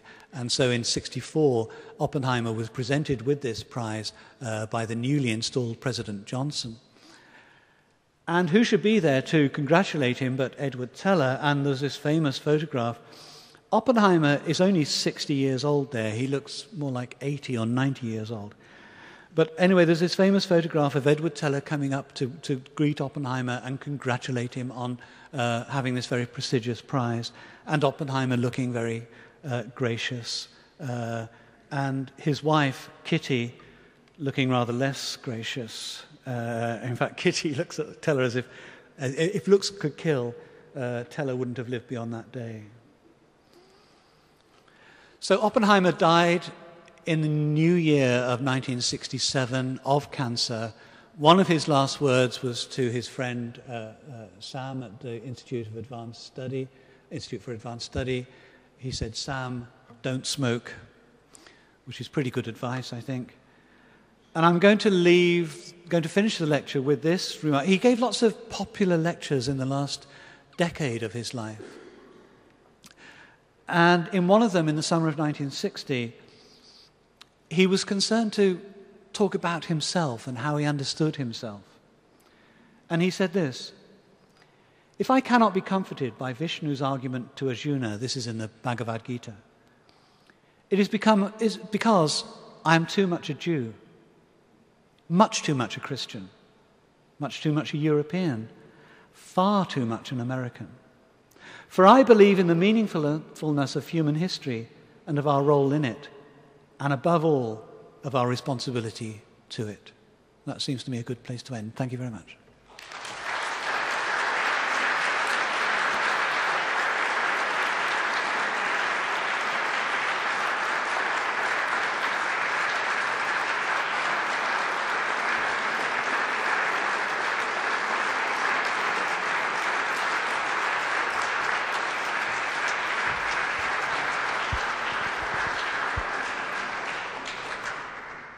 Thank you very much for a fantastic talk and a great tour de force.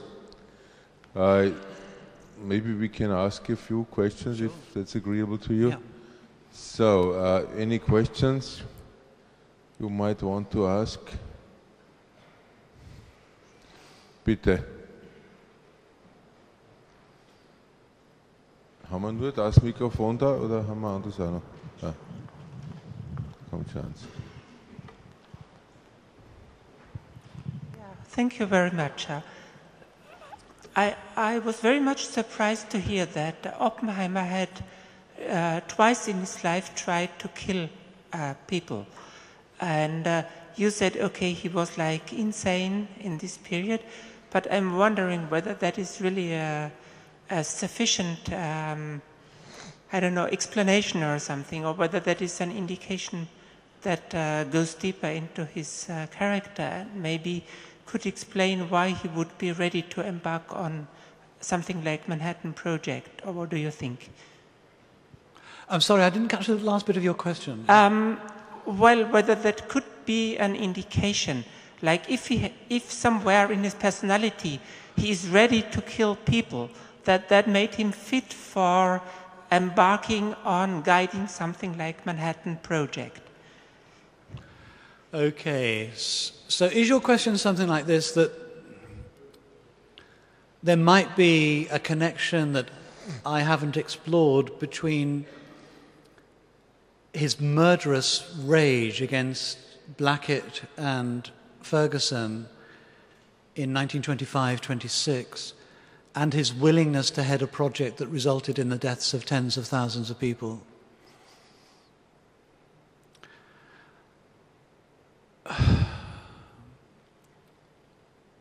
That, of course, is a really interesting question. I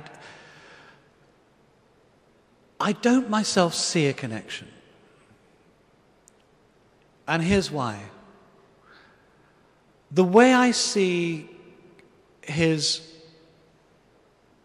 attempted murder of Blackett and of Ferguson, it's more like what the French call a crime of passion. He doesn't know what he's doing. He's overcome. He's overcome with jealousy for Blackett, for being so well regarded, for being such a good experimental physicist. And he's overcome with jealousy for Ferguson, not just because Ferguson has a girlfriend, but also because Ferguson has assimilated into the top levels of English society in a way that Oppenheimer never did. What's expressed there, I think, in both cases, I mean, it's not the only thing that's being expressed there, but it is being expressed, is jealousy. And he's overcome. He's not thinking. He doesn't really want to see the deaths of Ferguson or Blackett. He can't control himself.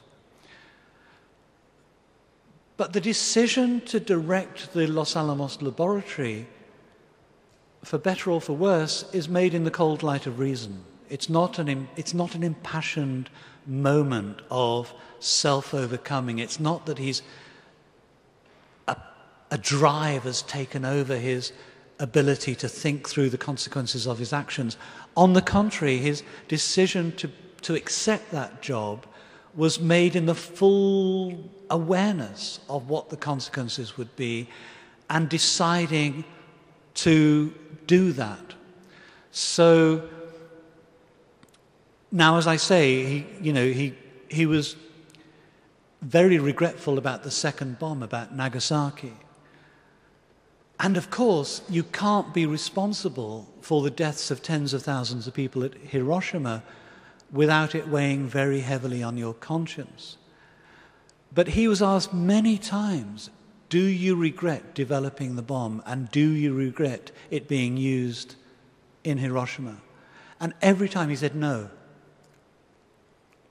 Without diminishing the seriousness of what had happened, he could still say, I would do that again. Why? Because of the argument that Anton gave before my talk, that the consequences of not bringing about a quick surrender of the Japanese would be worse even than the deaths of those tens of thousands of people at Hiroshima. Now, the idea of making that calculation is, of course, appalling. But the point is, it is a calculation. It's not a moment of passion. So I don't see what's expressed in his actions about Blackett, towards Blackett and Ferguson, I don't see as having very much kinship with what's being expressed in his directorship of the laboratory. Do you think that's... I mean, come back if you... Okay, next question. Thank you. Could you please tell us something about how Oppenheimer and Einstein got along with each other? Did they talk? Did they cooperate? Did they discuss responsibility and so on? Yeah, good. Oppenheimer admired, of course, the early work of Einstein, the work of 1905 and the work of 1915. He had a deep admiration for the work that Einstein had done and for Einstein's paving the way for 20th century physics. However, he thought Einstein lost it, really, when Einstein refused to accept the consequences of quantum mechanics. And in those debates that Einstein had with Bohr and with Max Born, Oppenheimer's sympathies were with Born and Bohr. And he would actually say rather unkind things about Einstein. He would say that Einstein, has spent too long on his own, that he's a lost luminary. And when Einstein died in the 50s, when did Einstein die? 55? 56. 56? 55. 55.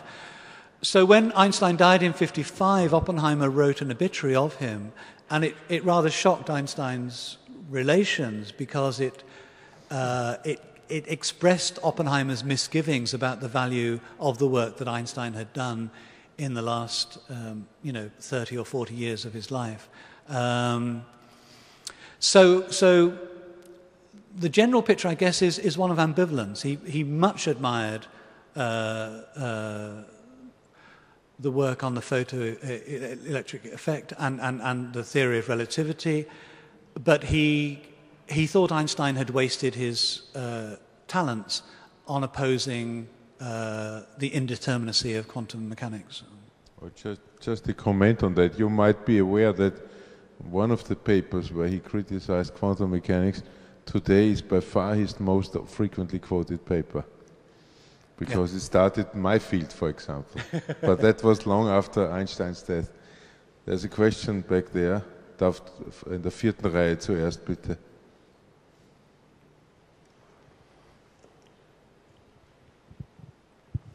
I was a bit surprised that General Groves has chosen Oppenheimer because he could make it clear.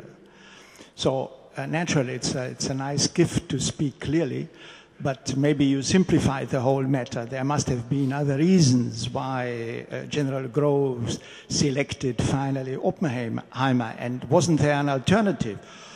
Didn't Groves also think of Teller, for instance, or the other candidates? Or did he only simply say, and this was a bit my impression, he can speak clearly, he made it clear to me, so be the head of it? Yeah, I mean, well, those are the two reasons that Groves gives in his autobiography and that he gave. I mean, he was asked many times why he chose Oppenheimer, and he always said that. You don't find it plausible. Why? Why? I don't understand. It's too simple.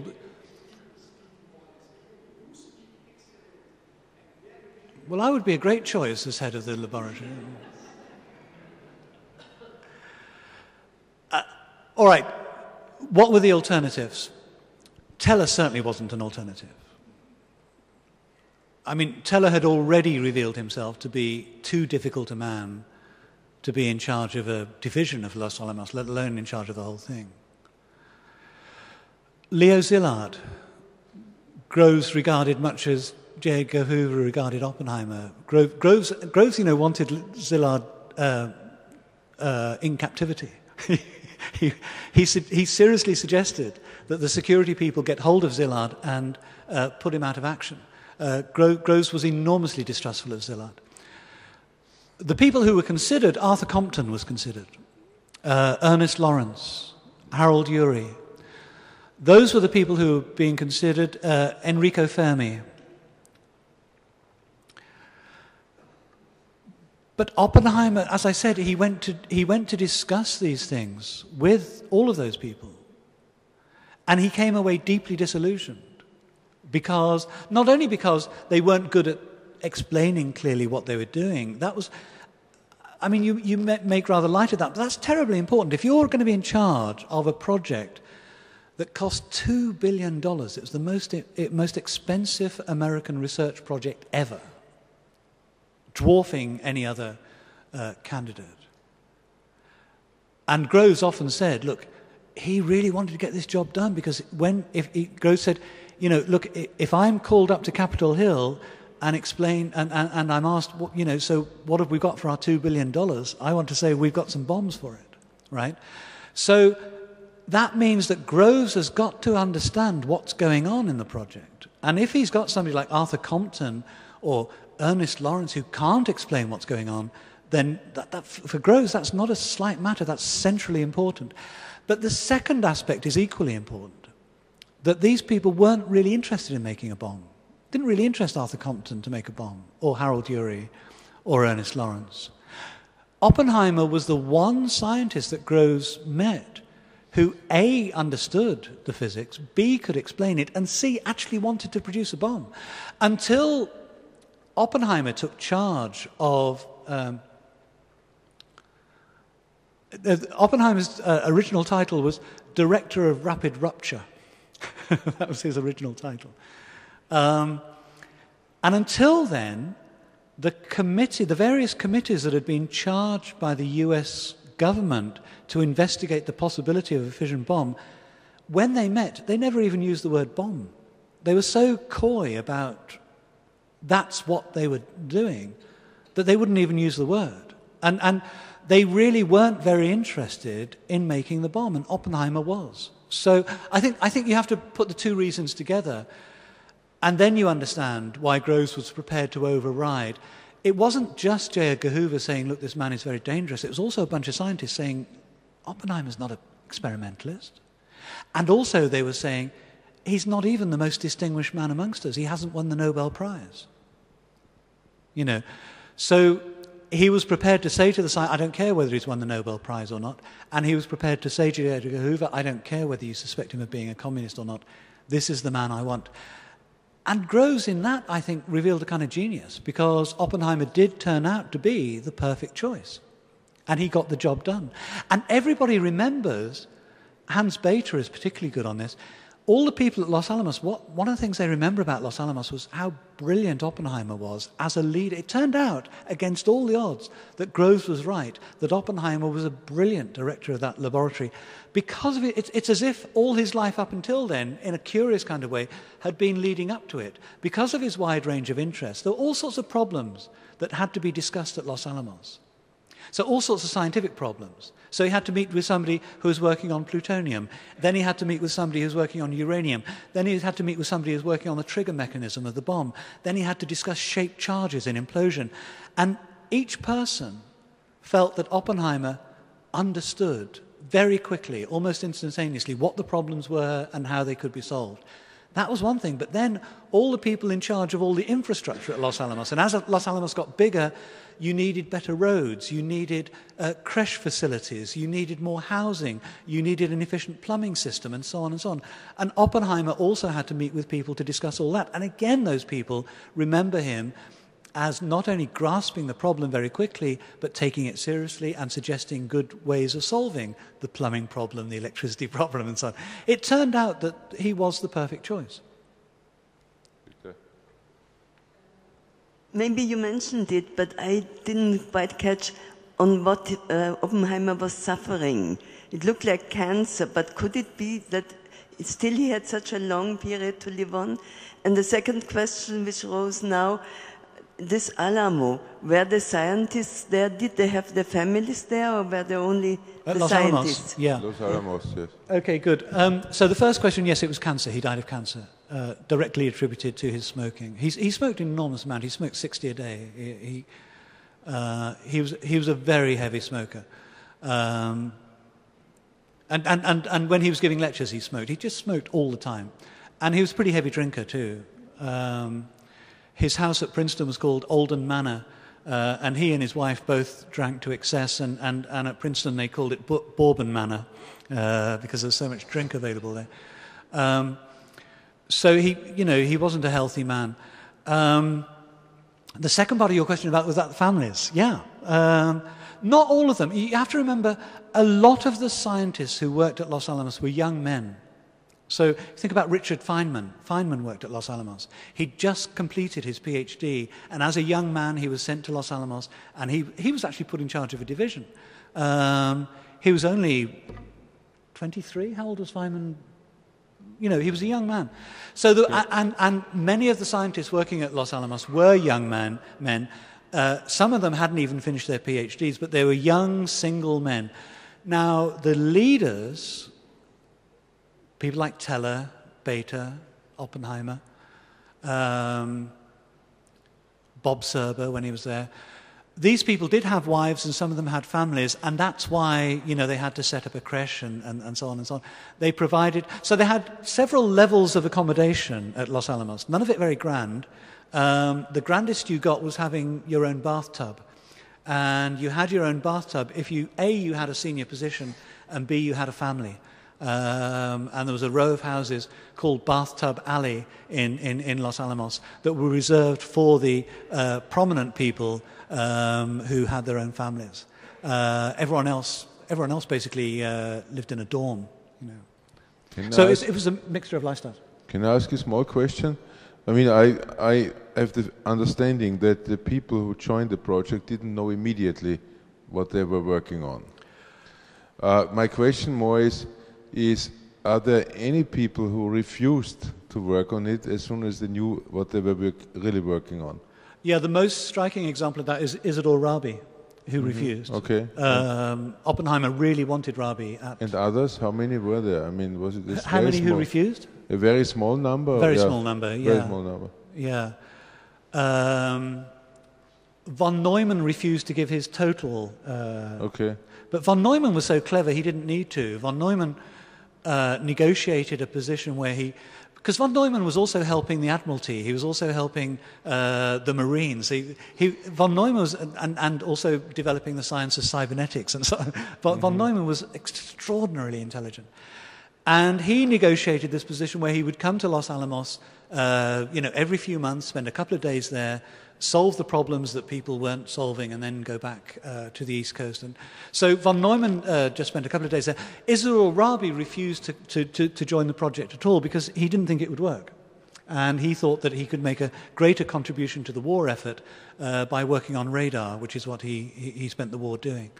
So there were a few people, not very many. But with regard to, did they know what they were doing? Did they know that what they were doing was making a bomb? Well, the people who were in charge of the divisions did. And Oppenheimer, the argument Oppenheimer used to get, for example, Hans Bethe to commit to going was, look, we've got to get this bomb done because otherwise Heisenberg and the Germans will make a bomb and then it's all over. And he used that argument, and most of the people accepted that argument.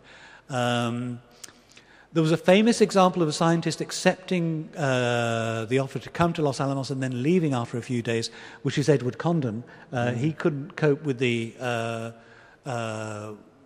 security arrangements and fell out with General Groves, and so left the project. But apart from that, most of the people in charge of the various divisions knew what they were doing.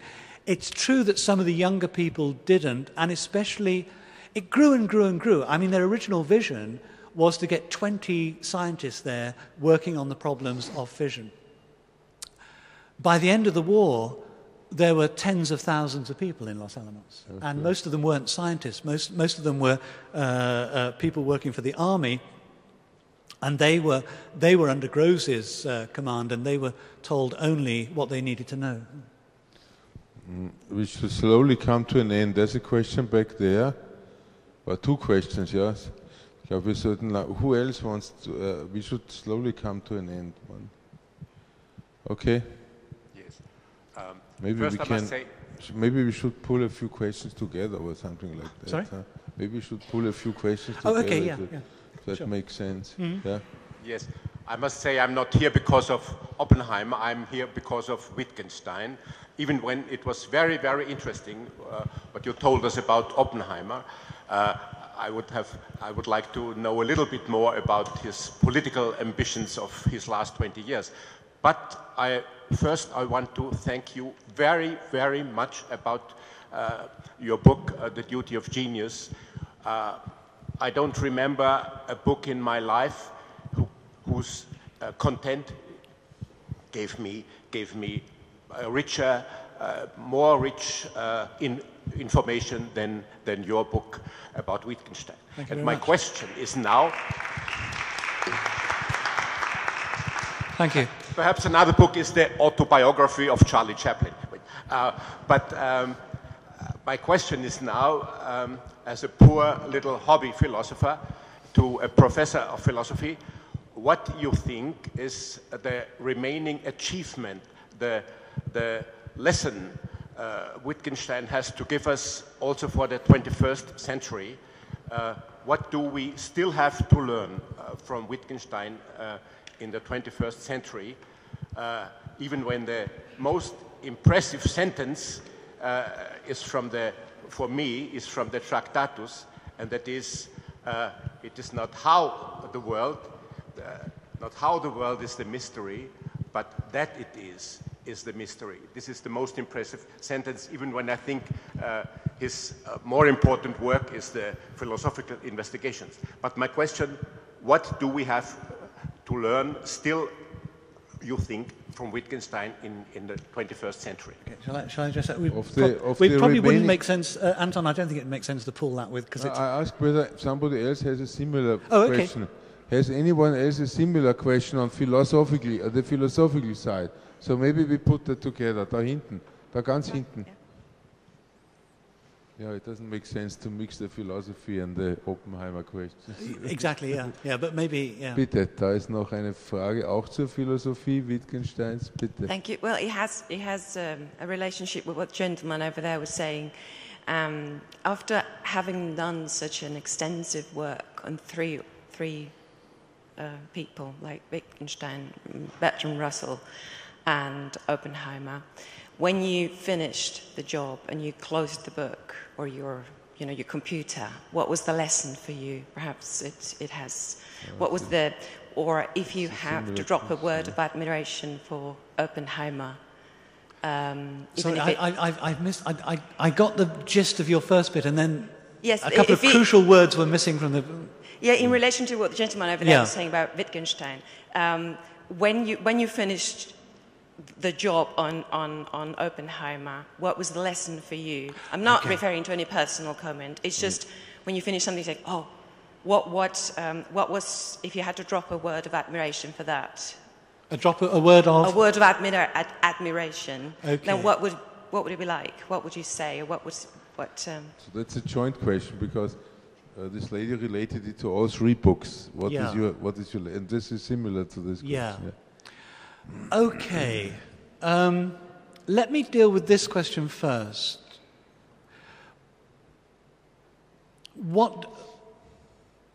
Because I have a fairly stable view on that.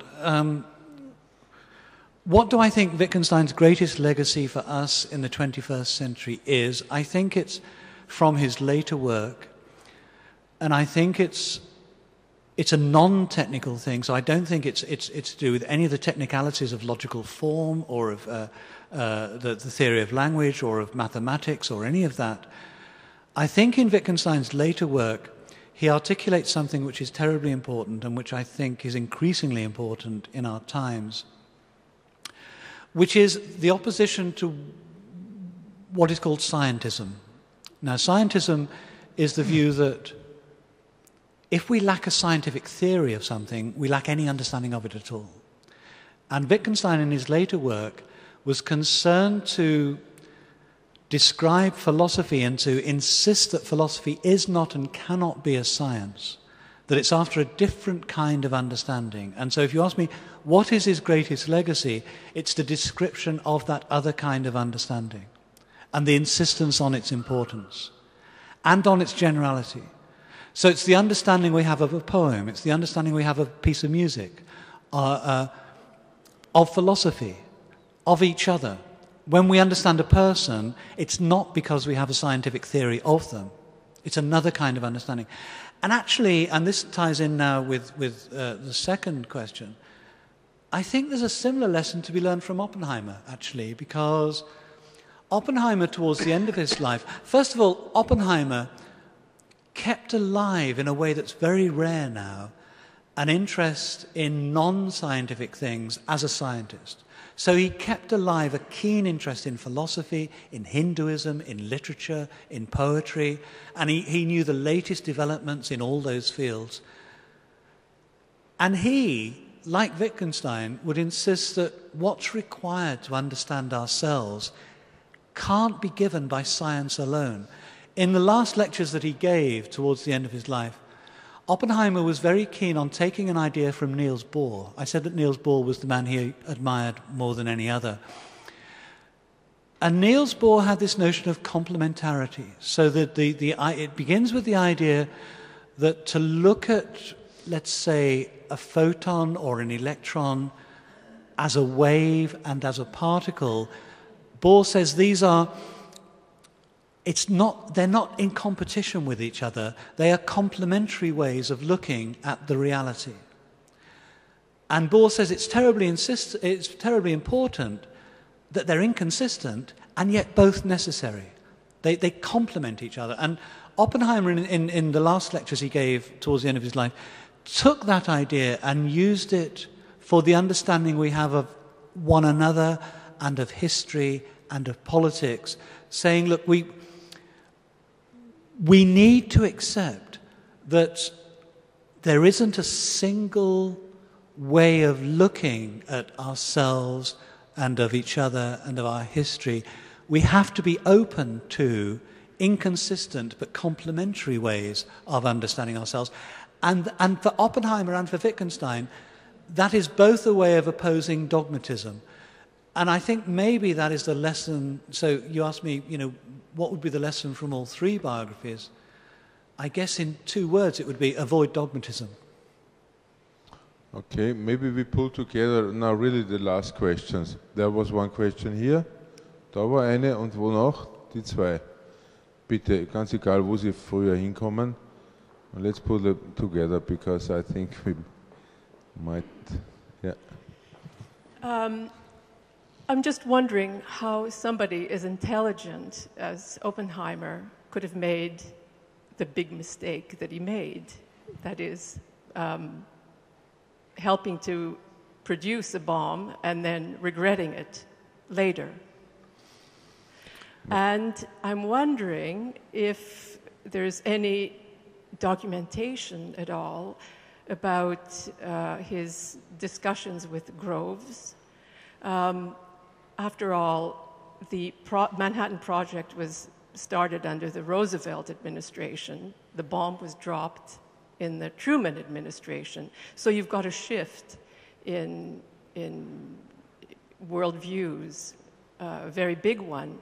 Is it possible that Oppenheimer believed somehow, and that this was reinforced by the Roosevelt administration, that he was producing a deterrent rather to the Heisenberg bomb?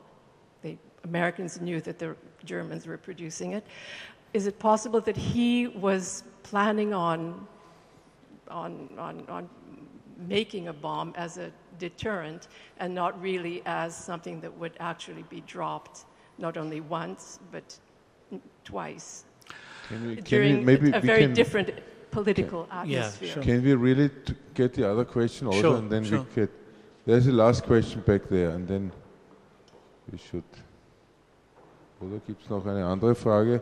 Da war noch eine Frage, oder nicht? Nein? Lise Meitner, was she in contact with Oppenheimer? Good. Can I take that one first, because that one's easier? No.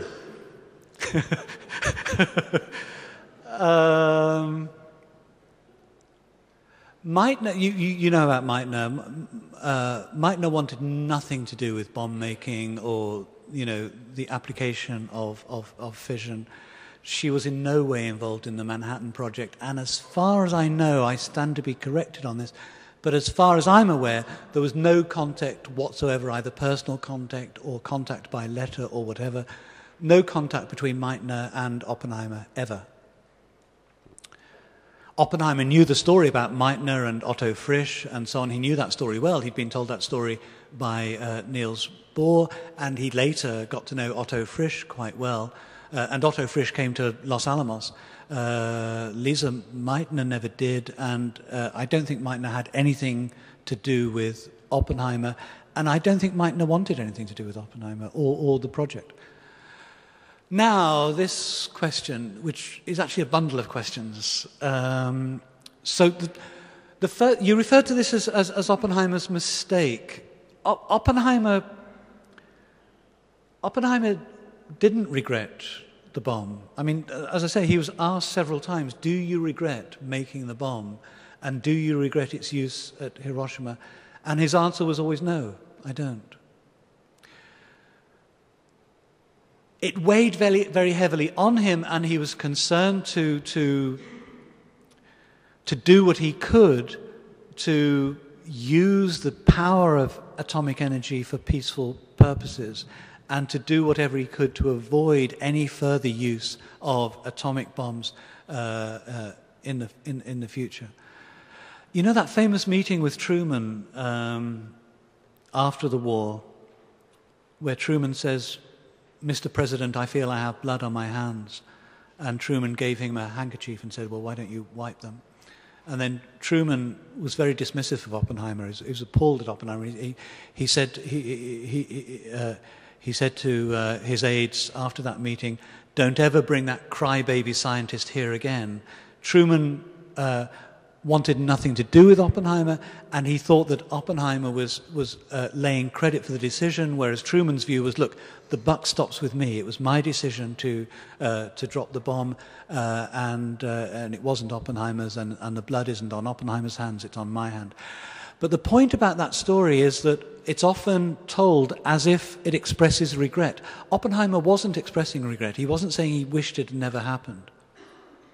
He was saying that now he had blood on his hands and he wanted to be involved. What Oppenheimer was really saying was he wanted to be involved in the decision-making with regard to the bomb, because he felt, whatever Truman felt, Oppenheimer felt that he had blood on his hands and that, he was involved, whether he liked it or not. And he opposed the second bomb. Now, your second question about Roosevelt versus Truman, was it possible that Oppenheimer thought he was involved in creating a deterrent rather than a weapon to be used? Well, there is a record on that, and it doesn't support that. There were a group of scientists, after the Trinity test, a group of scientists wanted to avoid, they had seen for themselves the awe-inspiring power of an atomic explosion. The heat that it generated, the power that it generated. They didn't know much about radiation poisoning at that time, but they knew that this was going to kill an awful lot of people. And a lot of them wanted to avoid that, and particularly the group led by Leo Szilard at Chicago wanted to avoid it. And Leo Szilard got together a memo signed by most of the scientists at Chicago, which they then sent to Los Alamos. So we're now dealing with the period after the Trinity test, but before the Hiroshima bomb. So end of July, beginning of August 1945. Szilard sent that memo to Los Alamos asking people to sign it. Oppenheimer urged people not to sign it. And Oppenheimer was a member of the various committees that advised the president on the bomb, including the target committee. So Oppenheimer was actually in the committee that selected Hiroshima as the target. Yeah. Groves, I don't know whether you know this, but Groves, the top of Groves' list was Kyoto. And Stimson and Oppenheimer, between them, persuaded Groves to put Hiroshima at the top of the list because they couldn't bear the thought of destroying a site as historically and religiously important as Kyoto. And also in those committee meetings, and these records have now been released and one can read them, and they make dispiriting reading for anybody who wants to present Oppenheimer as a kind of opponent of using the bomb, because actually Oppenheimer argues directly in those meetings for dropping the bomb on a population. And his reason for that, it's to do with Niels Bohr's vision. Niels Bohr's vision was this could be the best thing that ever happened to humankind, but because it can frighten them into international cooperation, but what's required to produce that effect is actually using it. So Oppenheimer supported using the bomb on a civilian population, I'm afraid. Okay, so maybe we stop here. Thank you very much again for your great talk and for your endurance. Thank you.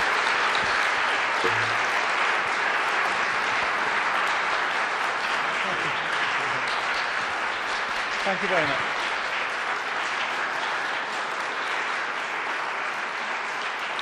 Thanks a lot.